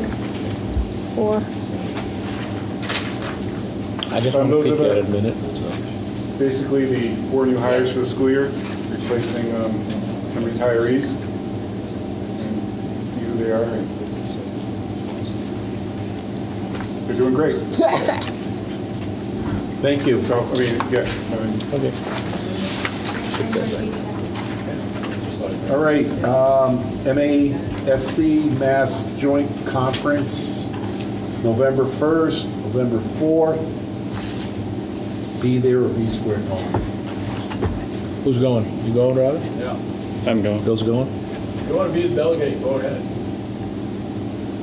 I'll be the delegate if you're not wanting to, but certainly, yeah, I attended the meetings the last couple of times. I'll volunteer to be our delegate. Move to appoint Mr. Marapese as the official delegate. All right. Is anybody else going to the conference? You can appoint an alternate also. I don't know yet. All right. Yes, yeah. With Mr. Decker as alternate. Yeah, why don't we appoint him? He always goes. Yes. And Bob, you're signed up too? Yes. Do we have to vote on that? Yep. Delegate? We just did. My child care duties have been assigned. Decker and alternate. All in favor? Thank you. Next, something very important, review the food service report. And she's been sitting so Patiently. patiently waiting over there through all this. She has a cool first name. Flurry, right? Lori. Flurry. Well, still cool. So we received the report at the end of July. I sent it all to you, the report on the food service. I sent it to the whole 24 school committee members. We talked in the report that we hired, Patty was able to find an excellent consultant that analyzed our whole food service operation. And of course, we're losing money in all our schools, which is not uncommon. However, we are losing a lot of money in Frontier especially. So one of the recommendations that was in several recommendations were made, and we're following those. But one of those was to hire an interim food service director to put put the procedures and the policies in place that would help us improve our lunch buying, our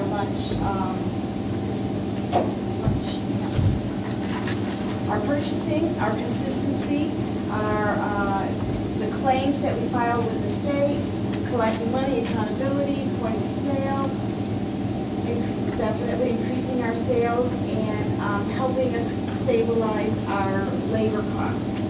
So with that, we hired Lori Page to be our interim food service director, and she has been working very hard at helping us stabilize. Just our recommendation is that right now we had one food service director that did 3 schools, and then we had lead people in the 2 other schools. And what this report is recommending is that we make the food service director one position for all 5 schools, and to share the cost like we do the other administrators. And in doing so, we would be able to have better purchasing power and be able to distribute the cost more evenly. And there were a lot of benefits. There was better menu planning.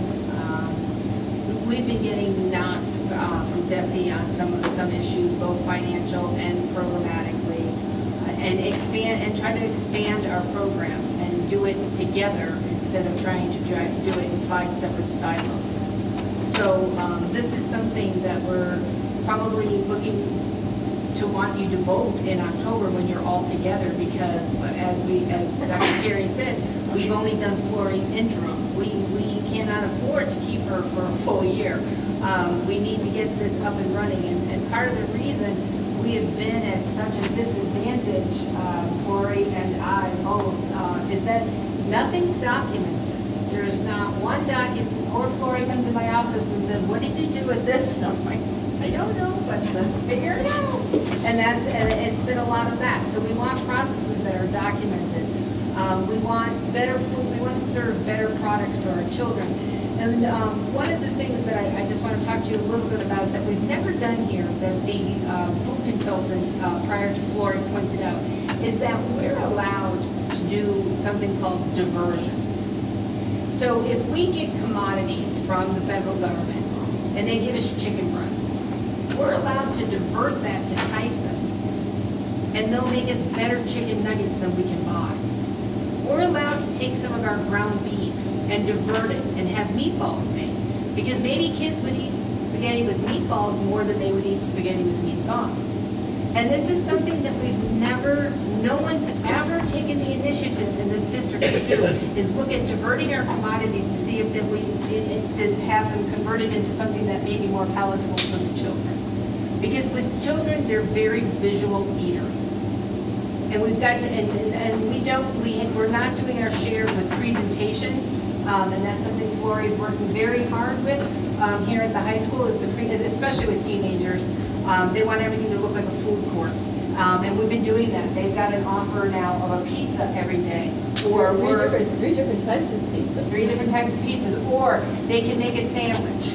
They can have a turkey sandwich. Or we're trying to become Subway. We're trying to compete with where the kids are going. And I think it's beginning to work. We're seeing a little bit more traffic. We're not doing pancakes with a side of broccoli anymore. No more pancakes and broccoli, no. So this is something that's really important. Pancakes with a side of broccoli. It was honest. To God. Oh, yeah. Downstairs. I found it on the menu. The real maple syrup for it. No. And Florrie's also been working more with our local vendors to get our fresh produce in our schools. So this is something that's very important, I think, for everyone to take into consideration, that moving towards one director rather than 5 silos is probably the way we want to go. I don't know if there's anything you would like to add, Mrs. Page. I would just say that we are really focusing on the quality of the program and to compete with the local other merchants here, like Primo is our major competitor to our pizza, and the kids are responding very nicely to the pizza. As we're looking at the commodity list, as Patty mentioned, we certainly can divert the product, but we also can work the menu around the products that are available to us. And I think in the past, we stockpiled the freezer with lots of stuff that we could get, but with no plan on how to use it. So as I plan the October menu, we'll be looking at the items that are available on the September commodity list and work those into the menu, or not take them and keep them in our freezer, because there has been a lot of sort of stashing it away for a future date that seems not to roll around. So to plan to use what we get and use it efficiently and have a plan for all the products. Also, I'm spending some time talking with the kids about the pizza. Today I went around and talked with the kids about the type of ice cream that we're able to offer through the John Starker A-list, so that it's a product that will not be challenged when Desi comes in. But we think that the kids will be excited. They were very excited about having some input into which types of ice cream we're going to order for them. So, Can we divert our chicken to Polish Deli on Thayer Street and let them turn it into whatever they turned it into? Because I'll tell you what, that stuff goes out of there by the bushel, and it's our juniors and seniors that are carrying it out at lunchtime. They make nuggets? Not, It's cutlets, probably. They're pieces of chicken with some kind of a breading they put. Honest to No, I God. don't know that we can do it to. Oh, you can't imagine. I've caught him in there. He knows. He knows what I'm talking about. what we could do is spy on them like we've done with some of the other companies locally. Like, See exactly go buy a piece of chicken and have it analyzed for chemical content to see what they put on it. Or just eat it. Yeah, that's what I was going to say. We can do some taste testing and see how we prepare. But the intention is to keep the customers here and to satisfy them and hear their feedback. So far, it seems to be working. The numbers are significantly up for the month of September. Are the teachers buying into it themselves? They are. And the point of sale system now is available for the teachers, so they can put money down on their accounts. I don't know if they were able to do that in the past, but they can put money down on accounts so that they can come in and use their ID for the meals as the kids can do. Good. And the point of sale system has expanded into all of the elementary schools as well. That's something else that we've worked on getting up and running at the start of school. I know you talked about the elementary last night with the credit card and stuff. It's tough with the 4 towns. Is it any different at Frontier? Can they use a credit card at Frontier? No, not yet. Not yet, okay. But it's easier for us to put that in place than doing 4 separate towns. And initially, we're going to, Mr. Scott Hall, our technology director, has been busy rolling out technology for all our new 7th and 8th graders. But we are waiting on his calendar because what we need to do with that is compare, because the module that we get with the Meals Plus, I think the cost per transaction is high, and I'm not sure that parents would want to pay it. So we could look for another vendor, but if we look for another vendor that's cheaper, then we lose the point where parents could look online and see what their kids ate. So Scott and Lori and I and Dr. Carey and Darius need to sit down and figure out which way do we want to go with this. Do we want to take the risk that the parents will pay the premium price so that they can get an up close and personal view of what their kids are eating and when, or do we just think they want to make the payments at a cheaper cost and look at the, pick meals off the monthly menu? Do you do one for grammar school and one for high school? Well, I have to work with each town individually because we don't, that's their money. Oh, okay. Because people in high school, seriously. Yeah. I don't think If you offer pizza, that's what my child's going to eat every day. And I don't think the kids. Where in grammar school, I might be a little more Right. concerned. Exactly. Right, and I think it was a high school. That's a good point. Eating something. Right. Yeah. The concern that we're talking about is, much like using an ATM, if it's not your bank, an ATM fee, every time you use it, you pay $1.95 or $2 or $2.50.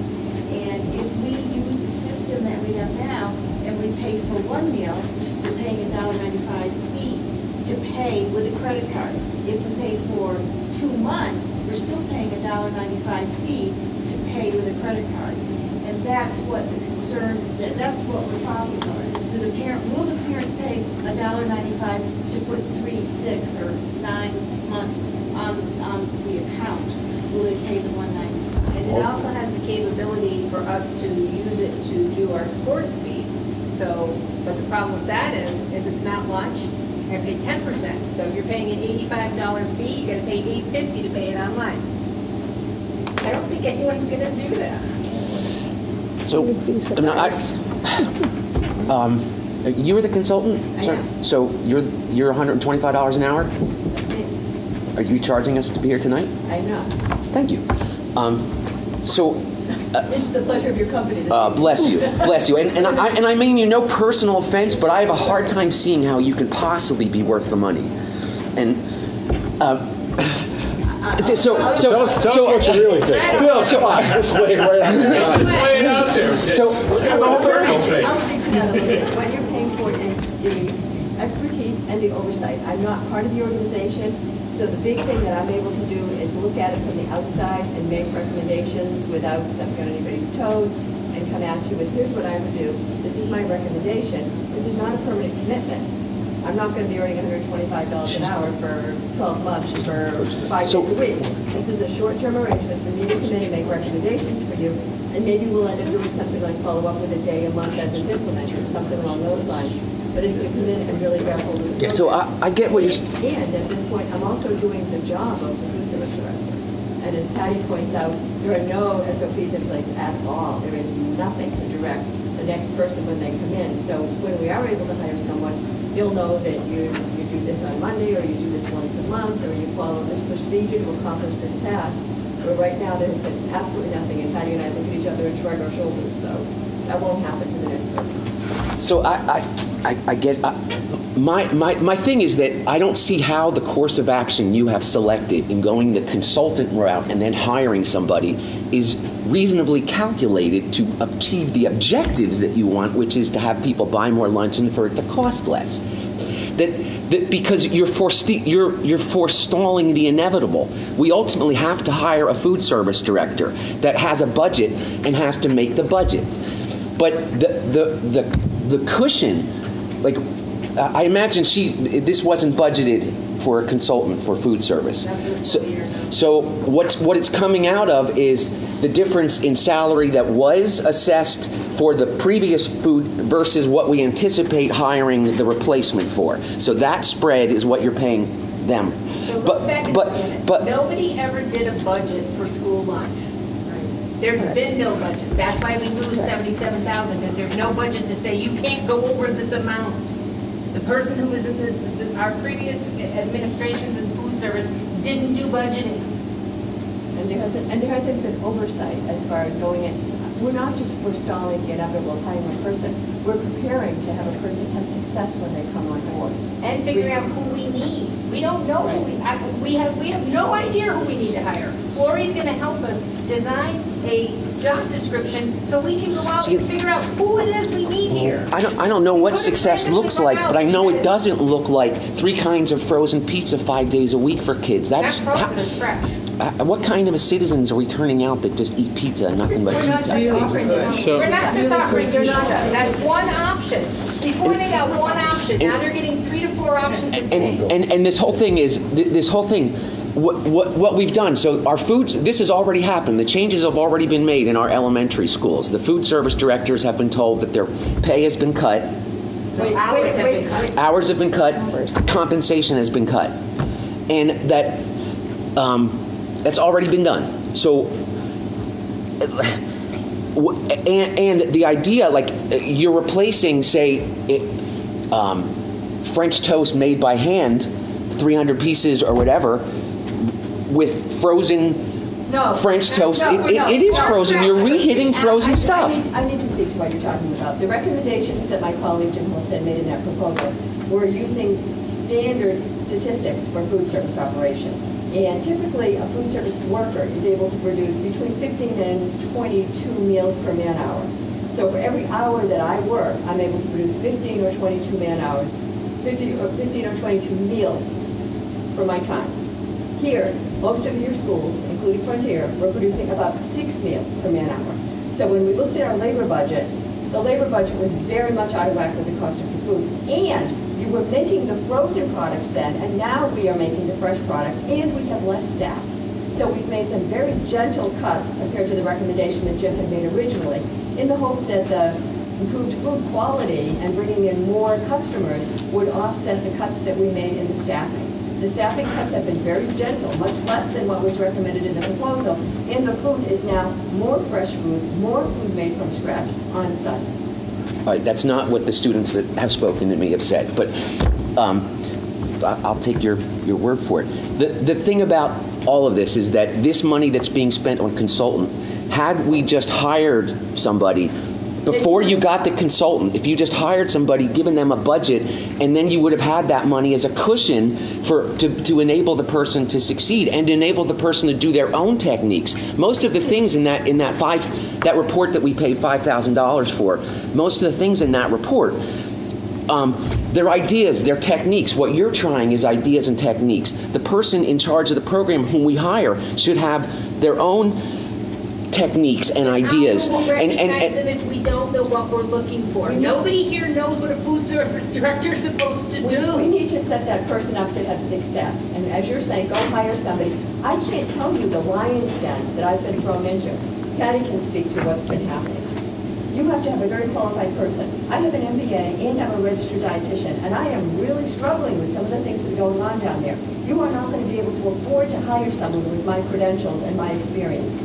So I'm trying to pave the road and lay out the framework so when we get a person who can do the job, there'll be a path for them to follow. There'll be directions and there'll be some references that they can follow up on. We're trying to set them up for success. You can't just go grab somebody off the street and say, hey, you, come on in and run our food service program. We've got a great program here. All you have to do is follow a gazillion new Healthy Hunger Free Kids requirements, pass the DESE inspections, and satisfy all the kids, and you'll be successful.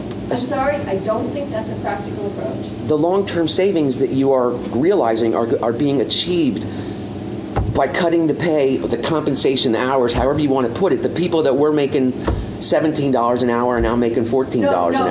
No one's wage has been cut. We have eliminated breaks that were not. Less hours, Phil. Less hours. We've trimmed hours very gently for the most part. And may I say, that the report did say that compared to everyone around us, our rates were high, that we pay high compared to everyone else in the area. It's all relative. And no one's wages have been cut. Ours have been trimmed. And there were employees who were taking break time on the clock that they were not entitled to, and there was no supervision to realize that people were taking paid break time that they were not entitled to. That doesn't sound good. No. Whose responsibility is that? Your food service director, who has just left here. So now, Who does the food service director report to? In the past, probably no one, Phil. In the future, That's what we're trying to fix. So who does the food service director report to? Patty or the superintendent? Patty, and then me, with Patty is the direct. She does bus transportation, she does food service. So it's, but when I came on last year, it was pretty much status quo for 14 years. And Darius and I, Patty and I, spent a lot of time working with that person saying, we need this, we need to do this, how about this, what about ideas? All for naught. And so what we said was, we can't pay you for the summer because we needed to make cuts. So we said, we can't pay you for the summer. There's no food being served, there's no cooking going on, so we can't pay you. And that person decided that they were going to retire. And that person was not enforcing the policies that we're talking about that are now being enforced. So now people take the breaks that they're entitled to. They don't take breaks whenever they want to. One more. And that is just this. This came up every month last year, almost every month, and I was always, this is a constant subject at my dinner table, and I'm the one that brought up the term prison food to describe what was here, and I'm the one that talked about, the mystery meat internet memes of the Frontier students that I've seen, and that when I would bring these things up, my recollection is that the superintendent and the business manager would defend the taste of the food and defend the quality of the food. I've never eaten a bit of food. I have food allergies. I do not eat here. I would never try to defend or honor or anything else. I have no opinion and never have. And I said that we're working on it and that the people working in the kitchen are wonderful, wonderful, kind, hardworking people.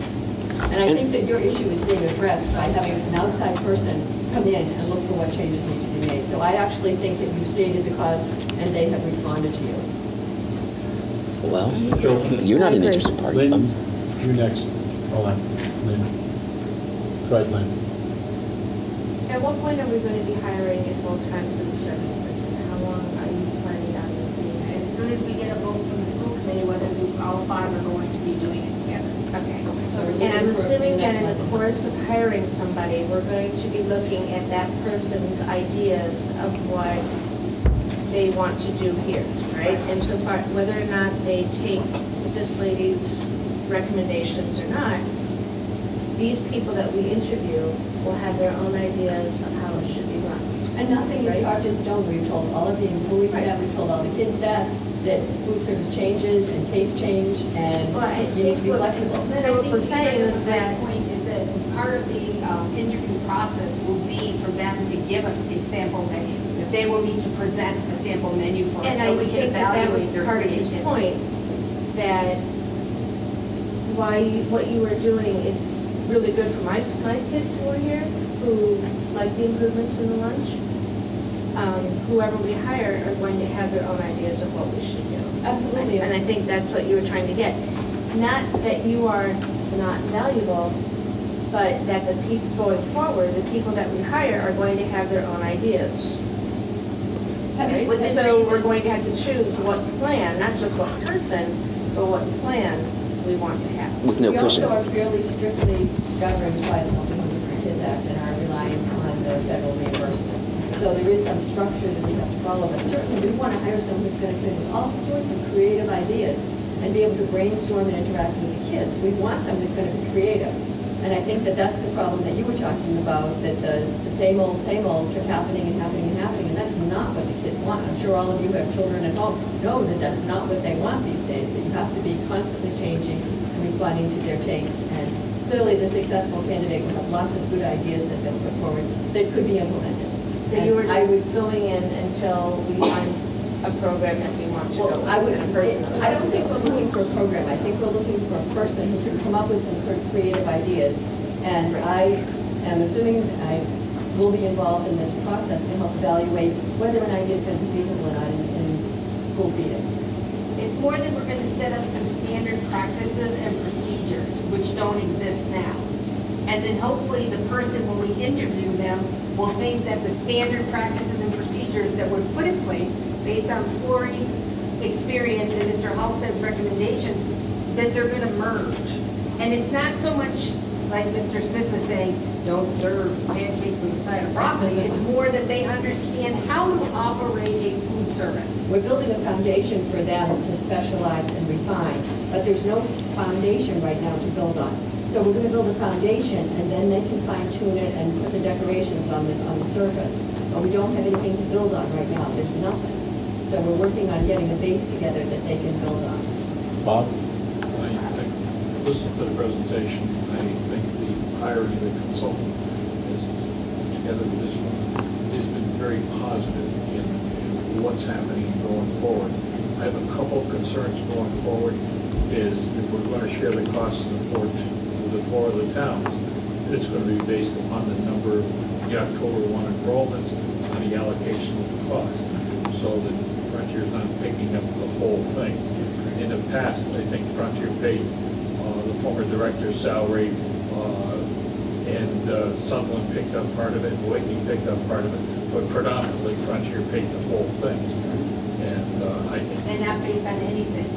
I know, that's my Not point. based on any percentage, it was just random numbers. So I think we're going forward. I hope that the game plan gets spelled out so everybody understands it, and we get the kids to buy into the program as well as the faculty, so we don't lose $70,000 a year, because we can't afford it. We'll be paying that. We'll be paying that in consultant fees in the first 2 months. No, we're not going to pay that. I have that. Judy, you've been waiting I don't have patiently. anything new to add. I don't have anything new, Okay. so I'm not going to follow. What's the time frame? You're going to vote October 5th, Thursday the 5th. And what's the daily consultant fees that we're accruing? $125 an hour. Times how many hours every day? Cheaper working 10, 11 hours a day. $1,000 a day. And the belief is we can sustain this through October. We're hoping, if we're looking at 3 weeks, I'm on it, Bo. I'm watching it. I know I still have to have salary left to pay somebody after this is done. I understand. But you have to understand, both Lori and I have been working 11-hour days trying to get the kitchen open. I know you have, and I'm. You have my criticism is not at all an I understand impugnation. that, but I'm just It's just this is tactics and choices, and I don't. This boggles my mind that we're spending this much. Get to October 5th. This would have to be here. Get a vote. Phil, you still have kids in the school? Oh yeah. What are they saying about the food? Do they buy school lunch or do they bring their lunch? There's nothing positive that they have to say that she has to say about the Okay. food. Nothing. Just. You have kids, right, Judy? Yeah.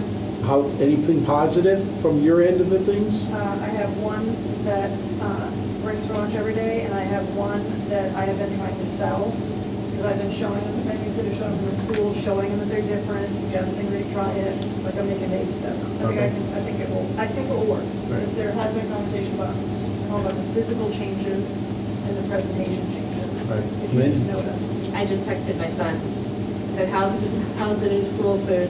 He said, not bad at all. I'm really sorry that I'm quoting you, Ben. He said, it's much better. And then capital letters, no pancakes and broccoli. 3 smiley faces, so. You guys thought I was kidding you, didn't you? That's so funny. But I did find it on the menu. I really did agree. I mean, I think it's something, I eat at Whately at the end of the year in June. I would happen to spend a half a day at the school, and I had some of their school lunch, and I was very happy with what 2 people put together for probably 80 meals or whatever, and I thought it was very good. Homemade soup, and I thought it was really good. If anybody gets a chance, maybe we ought to go to the elementary schools if you haven't had, or come to Frontier and have a meal sometime and see for yourself if Absolutely. We welcome your comments and suggestions, and that applies to the kids also. I try to be out in the dining room during the meal service and have them come up to me and talk to me about, have you thought about doing this, or I really liked that, and I think that interaction is valuable. I don't have all the answers. I have a great overview and I can make suggestions, but we're very interested. You're going to be here, so you need to be satisfied with the program. Judy, you have a question? Okay. Thank you. Cindy has a question. I've been trying to say it patiently. I raised my hand 6 times. You don't have any kids left in the school? That's not, well, I have a husband who's a police chief that goes to Conway Grammar School every time they have turkey dinner. Oh man, he's lucky. They send him an invite, and then he sits with the different kids, and it's a wonderful community situation. And I'm hoping that they don't lose their turkey dinners, because that would be really sad. So he may have been there, I don't know. But my questions are, I hope that we have kept the employees in mind, that we're talking finances here, but these are very hardworking people, and they come in every day, and then they find out they're going to, through a letter, they're going to be cut down their hours, and that was traumatic when they know that they're working hard, and I don't know about the end where they're taking illegal breaks and that type of stuff, but we do need to keep in mind that our cafeteria workers are not only really nice people, but they're very hardworking people. That said, they are part of our team, and we have worked hard to explain to them. Now, they did get a bombshell dropped in their laps. It was unfortunate that it happened the way that it did, but working very closely with them to explain what metrics we're looking at and why it's important. And I think that they do understand, and they are not just hardworking. They're pretty skilled. I've been very pleasantly surprised that they really want to cook and know how to cook and don't want to open boxes of frozen food. So we are working very hard to incorporate them as part of the team so that they understand the solution as well. and as you said, there was a bomb dropped on them, and as you know, if that happened to you, you would still have that little residual, like, now what's going to happen. So going forth, I think it's nice that they're being included in the, if not the choices, but at least the process, because again, they're very skilled people. And I would like to know, we never really talked, and I read that thing when it came first, so it's been a couple weeks. So we were like $77,000 in the red. Okay, so my question is, I'm not saying that that's all that people aren't paying, but I know people don't pay for their lunches. So how do we go about trying to collect those monies from people who don't actually pay? And do we have a number that you can assign to that? There's 2 issues. At Frontier, everybody pays. Nobody owes us money at Frontier, the elementary school. Travis. Do we have a system of collecting that money? Yes, we do. And we want to make it better by adding the online payment, so parents, so they don't have to send the money in to the kids, they can do online payments. So do I have to pay for last year if I did it on a parent? Okay, again, at Frontier, we don't have that. Have that problem. If you don't have money, you don't eat. Right. But now it's a five-school situation coming forward. You don't have money, you don't eat. So is it going to be one menu? Is all five schools going to have the same food every day? Most likely, they will have a very similar menu. And to go back and answer your original question, the principals have all received a balanced due report, and the balanced due report includes money that was due from last year, as well as current charges. And all of the principals are addressing that. In fact, Liz and I talked about maybe doing a little contest where we can collect the largest percentage of past due accounts, but so that they can send out a friendly reminder email to update people, and then maybe a letter, and also to investigate whether or not it's a family who's into problems, who isn't paying and doesn't realize that they can fill out an application at any point during the year if something's changed.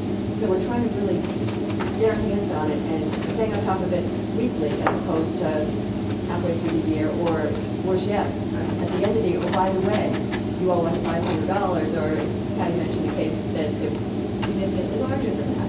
We want them to know that right now you owe us $35 and not wait until they owe us $500. But as of right now, it's not Frontier's problem. Down the road, it's going to be if it's all five schools included. You don't embarrass the kid if he doesn't have any money. This is not the kid's problem, this is the parent's problem. The kid is not being involved in this process. What do you do with a child who comes to the line and gets his meal and then he discovers that there's no money on his card? What happens to him? At the elementary level, the children are fed, and there's no mention of it. And then the principal follows up. What happens here? They don't eat, right? Patty just said All students are. no money. Cheese sandwich? Patty's statement incorrect. I loan them money off my account. And Darius and I actually were talking about whether there's a clever way that we could incorporate it into our Meals Plus system so that it would go through as a charge against a general account, and we're working with them to see if there's a possibility. It's more of a middle school issue background. because high school students will borrow from each other to buy lunch. So it's middle school that Gloria and I have had a conversation that no student goes unfed. If they don't have money going through the line, if it's not me, Scotch Ridge does the same thing. We put forward the money because our system doesn't allow us to go into the red.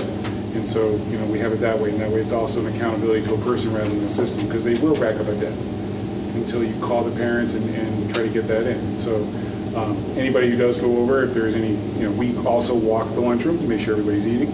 We inquire if they're not, if there's an issue, that kind of thing. And so this is middle school again.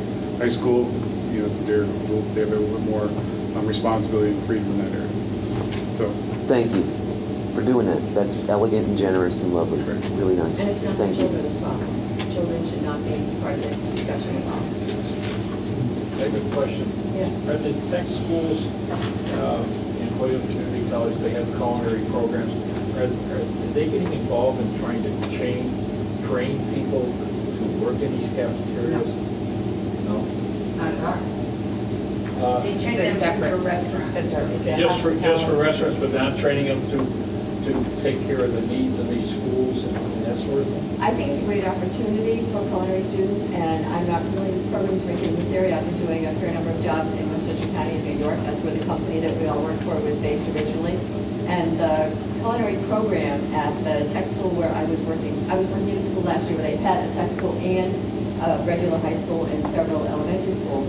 And the culinary program there was teaching the kids what they needed to do to produce food for the school lunch programs, because it isn't just school lunch food, it's healthy food for everybody. And it's going to apply across the board, whether they work in a restaurant or whether they work in the school cafeteria, to understand how to reduce the sodium, how to reduce the sugar, how to provide more fresh, healthy food. Is something that they certainly were focusing on, including selling food back to the school lunch program in that particular district. Well, because the tech school, Grant County Tech, which all four of our towns belong to, is a very good program, and they have an outstanding culinary program. And Smith School has the same thing. And community college has a big culinary thing, and I think one of their focuses now is training some of the students to work in the new casino with the food there. Sure. So, I just didn't know if there was something, and you might be able to get some co-op students from the tech schools where they might get some credits or whatever. We do, however, have a shortage of substitutes. So if anyone's interested in substituting in the school lunch program, please contact Rhonda Luthager in the main office. Starving for them, and our ladies are not taking advantage. We're talking about a woman her husband is having heart surgery, and she's told me the day she needs to have off. I need to have 2 or 3 people I can call to fill in that day. We have nobody. And at the elementary school, we know someone's going to be out, and I actually went over and worked the line myself that one of the days because I felt it would be a good experience for me to know what's going on, but there was no one to call. So we really are looking for support. Grandmothers would be a great fit, in my opinion. But We could pay more, and then we could get people. Thank you. Thank you very much for your time. Yeah. It's very Thank That's you. what I can- Thank that's you. what- Throw more money. Thank you.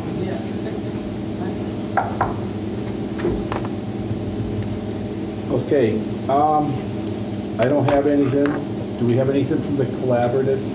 They don't meet until the end of the month. Okay, thank you. Darius, would you like to? And outside of all this, the kids are going to class. They're being educated. It's kind of funny. You sit here and we haven't really talked about education much. Let me just take a step back. We've a lot of great things moving forward right now. We had a great smooth start to the school year. As you know, through StuffX and your parents, if you don't have parents and you may not have seen it, that we have gone to a one-to-one Chromebook school for the high school. So we had reached a point where we made some decisions about during the summer months about buying new technology, and we were about, let's say about 70% there to being one-to-one with Chromebooks, and going the last 30% just made sense. A lot of schools, I don't use the word a lot, many schools are, I don't use the word many, schools are moving that direction. Chromebooks are very inexpensive, they're about $200. They run off the Chrome platform, and it allows us to give each student the ability to, anywhere there is a wireless access, to be able to log on, be able to do work. The middle school still has a one-to-one model, but they leave their Chromebooks at school. The transportation goes back and forth. Right now, they start each day, they pick them up, they go to all their classes, their last class, they drop them back off at the charging stations. So the rollout of this, right now we are, in fact, at a faculty meeting today, we're going to be surveying the faculty about where we can improve on the uses of them and that kind of thing. That's basically a wrap. And so if there's any, I know I wrote a very short amount there, but I assume there'd be questions on that. But what's neat with it, is the GoGuardian software that goes with it. And so basically the GoGuardian software allows teachers to track where students are on their computers during the school day, and only during the school day. And so if you have a class in front of you, you can have a list of where all the kids are at that moment. You also can lock their screens to say, let's say I'm teaching English and I have this great article I want you to read. You can send it out to all their computers in front of them, and only that can only read that during that time period. So it's a little bit more than just giving everybody a free-flowing internet device. They also have their Chrome accounts and their Google Gmail accounts, where they Google Drive accounts, so they can store all their stuff.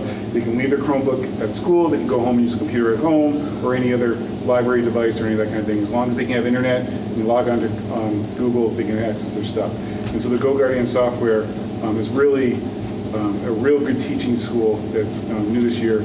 Middle school teachers are like, why didn't we have this last year? I apologize to them, but it is a great thing that we're rolling on. So teachers are being trained on that, actually, classes were actually taught today. So we're catching up. It was get the materials out, the Chromebooks out, and now we're getting in all the pieces there. So it's kind of as I explained to the kids, it's not a toy, it's a school device. It's the same as a textbook. We didn't give you something to go surf the web at home and have a good thing that school is tracking and can track where you go on the internet. I just, the recorder piece that was done about that, I thought was maybe the best piece I've read about Frontier that I could remember. And I know it impressed the editorial board that there was an editorial a couple of days after that, and that kind of publicity is wonderful. So thank you. We were very excited about it. It was a lot of work, and I got to compliment the IT department to roll out, to not having done it before, all the X's and O's of getting those rolled out and tracking them and doing that kind of thing. We are also offering an insurance policy. This is where we kind of went back and forth. Some schools mandate an insurance policy that if you're going to get a device, you have to sign up for the insurance.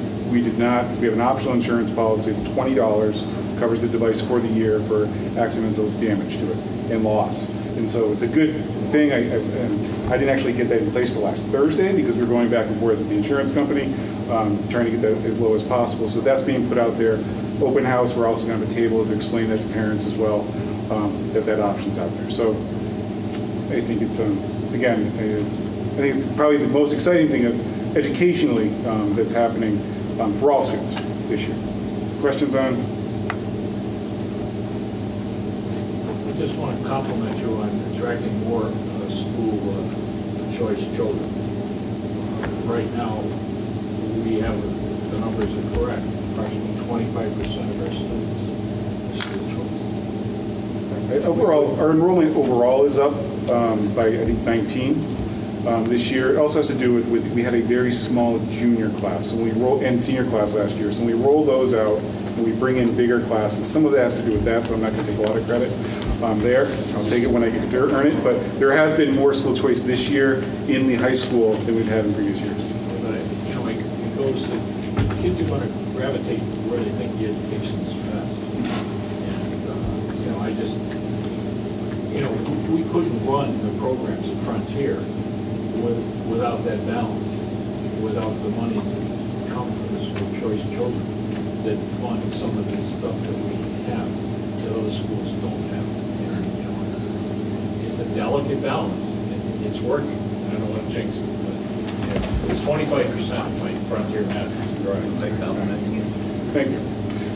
Another exciting thing I got to talk about. I know everybody's tired, so I'll talk fast and throw me out or listen in.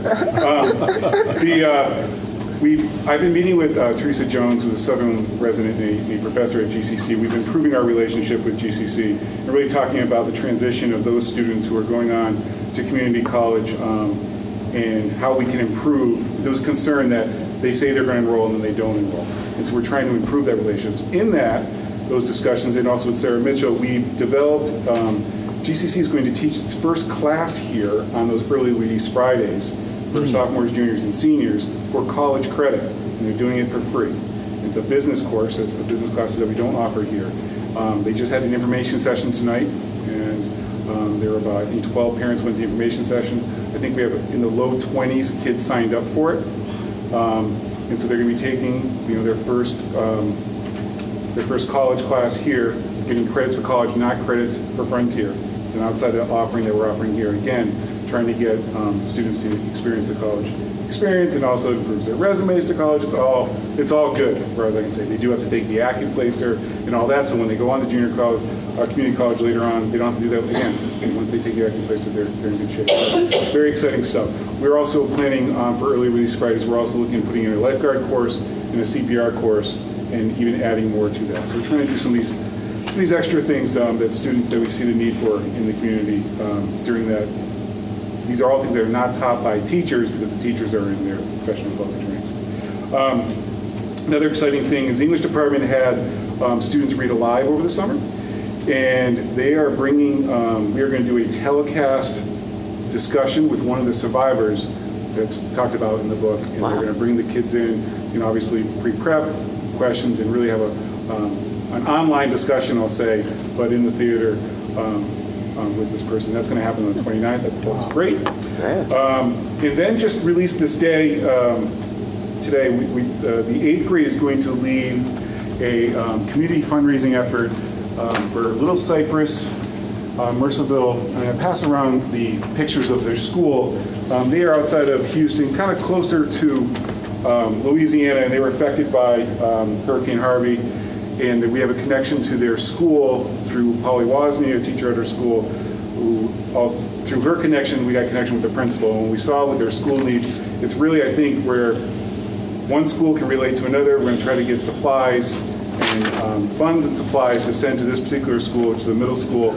And if we can get it growing big enough, we'll even try to scoop in maybe the high school in that district. But you can see where that's their school underwater.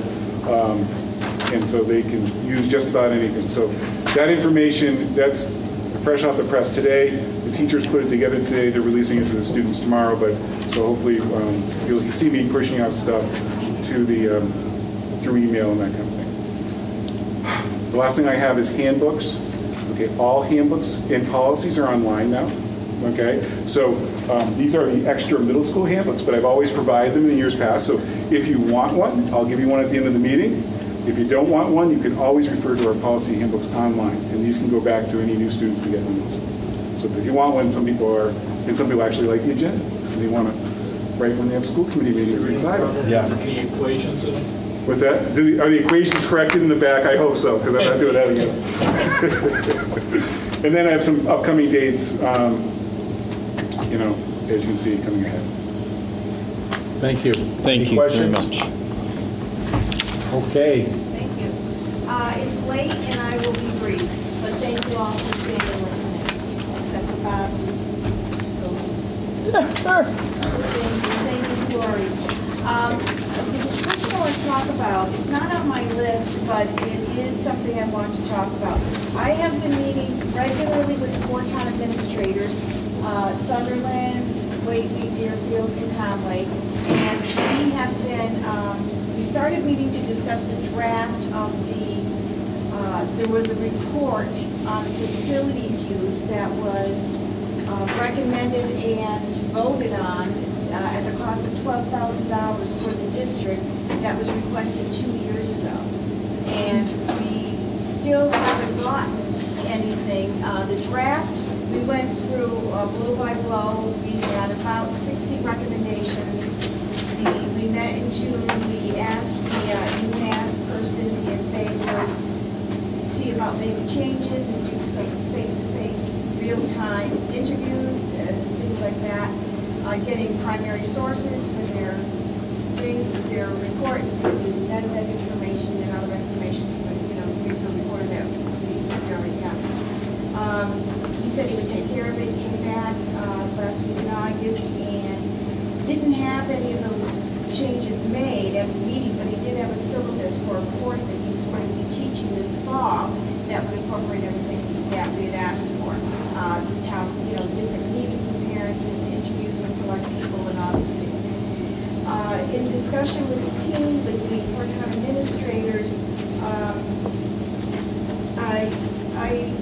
we decided that we talked about the lack of communication and the 2-year span that we were waiting for the project, and the fact that it was probably originally conceived with the thought of moving from Whately Blue School to here, that, and we've already gone ahead and done that in the meantime, that perhaps we didn't, at this point, feel the need to invest $12,000 in this project anymore.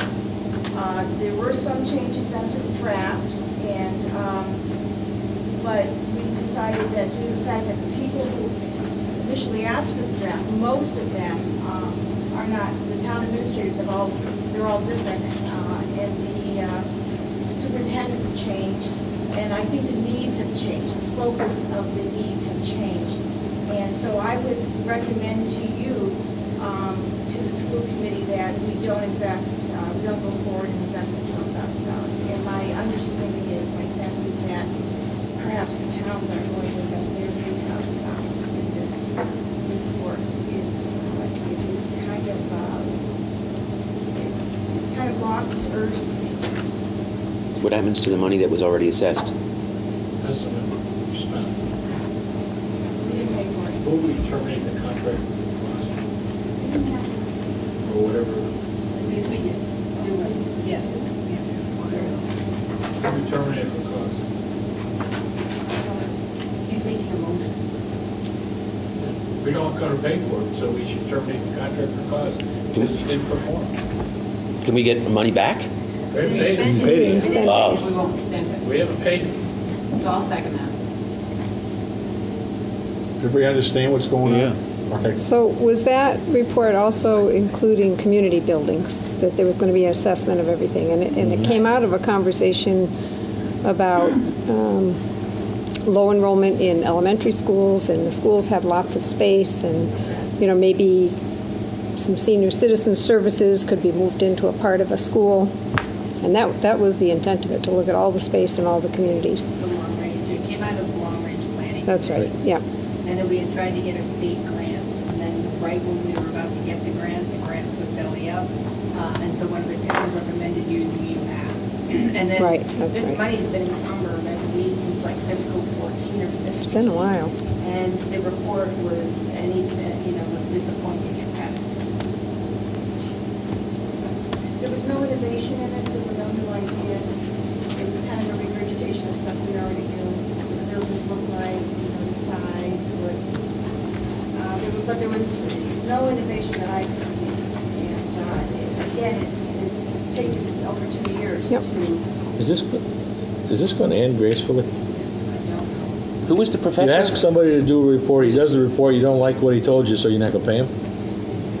No, he It didn't. wasn't what we asked for. There was, It wasn't responsive to our request and to our agreement. To be fair, there were no deadlines or timelines in the agreement. So that could be Fatal flaw. Yes. There was a lack of communication in progress that was a concern for the towns. But one of the focuses of the report, of course, was the new school, and that's no longer a priority. It's been over 2 years. I'm surprised that they gave us anything without getting their money first. Well, University of Madison. it was a draft, and we're not using it. So we've never gotten the final report No, it's not done. It's, on a report that we asked for. right, it's not done. Has he sent any invoice? Has he requested He one? hasn't fulfilled what we asked.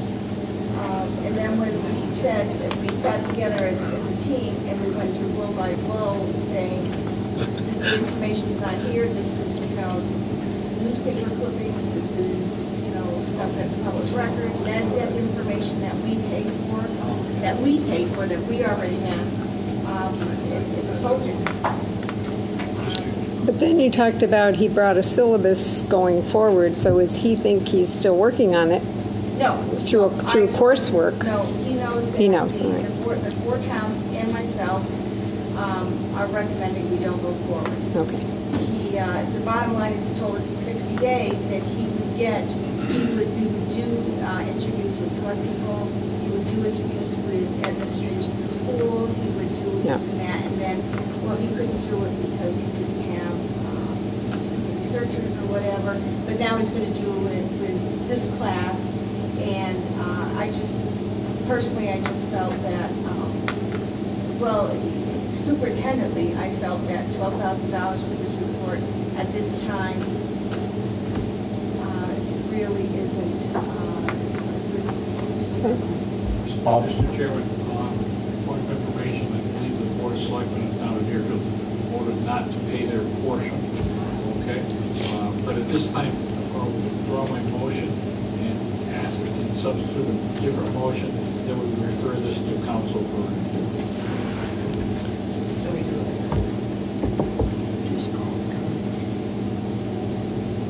So we don't make any mistake and start a fire. So we'll pay the lawyer instead of paying the guy. He's on retainer. Maybe he can get us some money for pain and suffering. Can we just have a conversation and see what the expectation is on this bill? Maybe it's I'm happy to part ways, and you owe me $500 for copying fees. If you could make it go that kind of aggressively thing, before you talk to the I don't lawyer. know, That's fine. You may also feel that it was a Change it failed to thing and further need to do. review. I don't know. And not council. Sounds good. I second whatever was going on. To see if he'll rescind. Just call him. Well, I did. Oh, he did.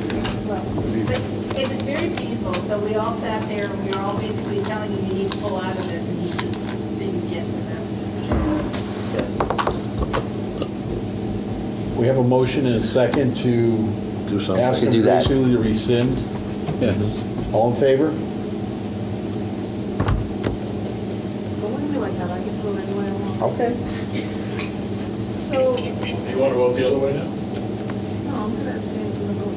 Okay. Because I know the guy, Ah. and I'm staying out of it. I don't blame you.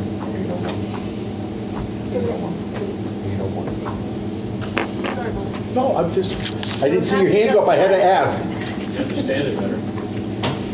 so, thank you. Thank you for that.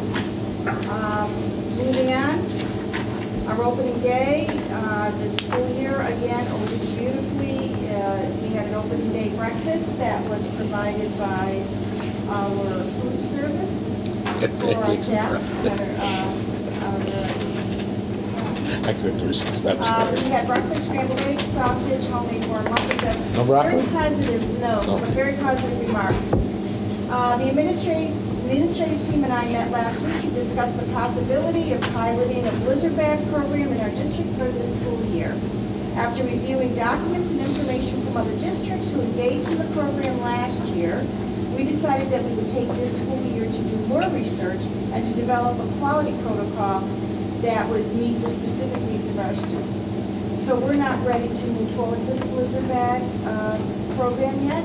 We decided that we would take more time to look into it and really button it up and be able to inform everyone of what, before we even ask if they're interested. There's so many questions, so we decided that we would wait, see how the other schools are doing. Put the unions on board when you have these discussions. No, we wanted to move forward to actually survey all the teachers, all the parents, everybody, and, before we would even do that, but we don't even want to make that, because there's too many questions we haven't really answered them. So we want to watch our neighbors in Orange, Gateway, and we did look at a lot of data from them, and again, people, either they love it or they don't. So, and we don't feel the need to jump into the game right now. I'll be more visible in the building this year. Darius and I have made plans to meet and visit classrooms every 2 weeks. My goal is to eventually be in the schools every week. So that's been working out really well. Again, my first year is to go slow, learn the lay of the land, understand the traditions and the values, and to make a vision and a strategic plan for moving forward, which we've done this summer working with the admin team, and we have a strategic plan with our vision to present to the joint school committees on April 5th, 6 o'clock in Frontier. I'm saying April, I mean October, because it's sorry, October 5th. So thank you very much. Bob? Mr. Chairman, before we adjourn, I'd like to thank Cindy for her outstanding. Is this for you, or is this just on there because? And now I'm sitting just a little closer. They didn't give you a baseball bat. No, I move that we get a plaque made for her. I move that we don't get it. Do you want a gold plaque? How many years you been in the school committee? Not as many as, Well, actually, No one's has been as much as him. How many years you been in? Over 10? Oh, yes. yes, 13.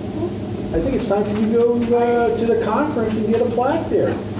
Yeah. If you give me a plaque, it'll just warm me for a little while. uh-oh, she'll put it in stone. Move to adjourn, Mr. Chairman. To say this, though, we gave them to Jan Warner. Second. In fact, we're gonna- I'm not leaving. It's just. I'm doing a motion and a second to adjourn. All in favor? Aye.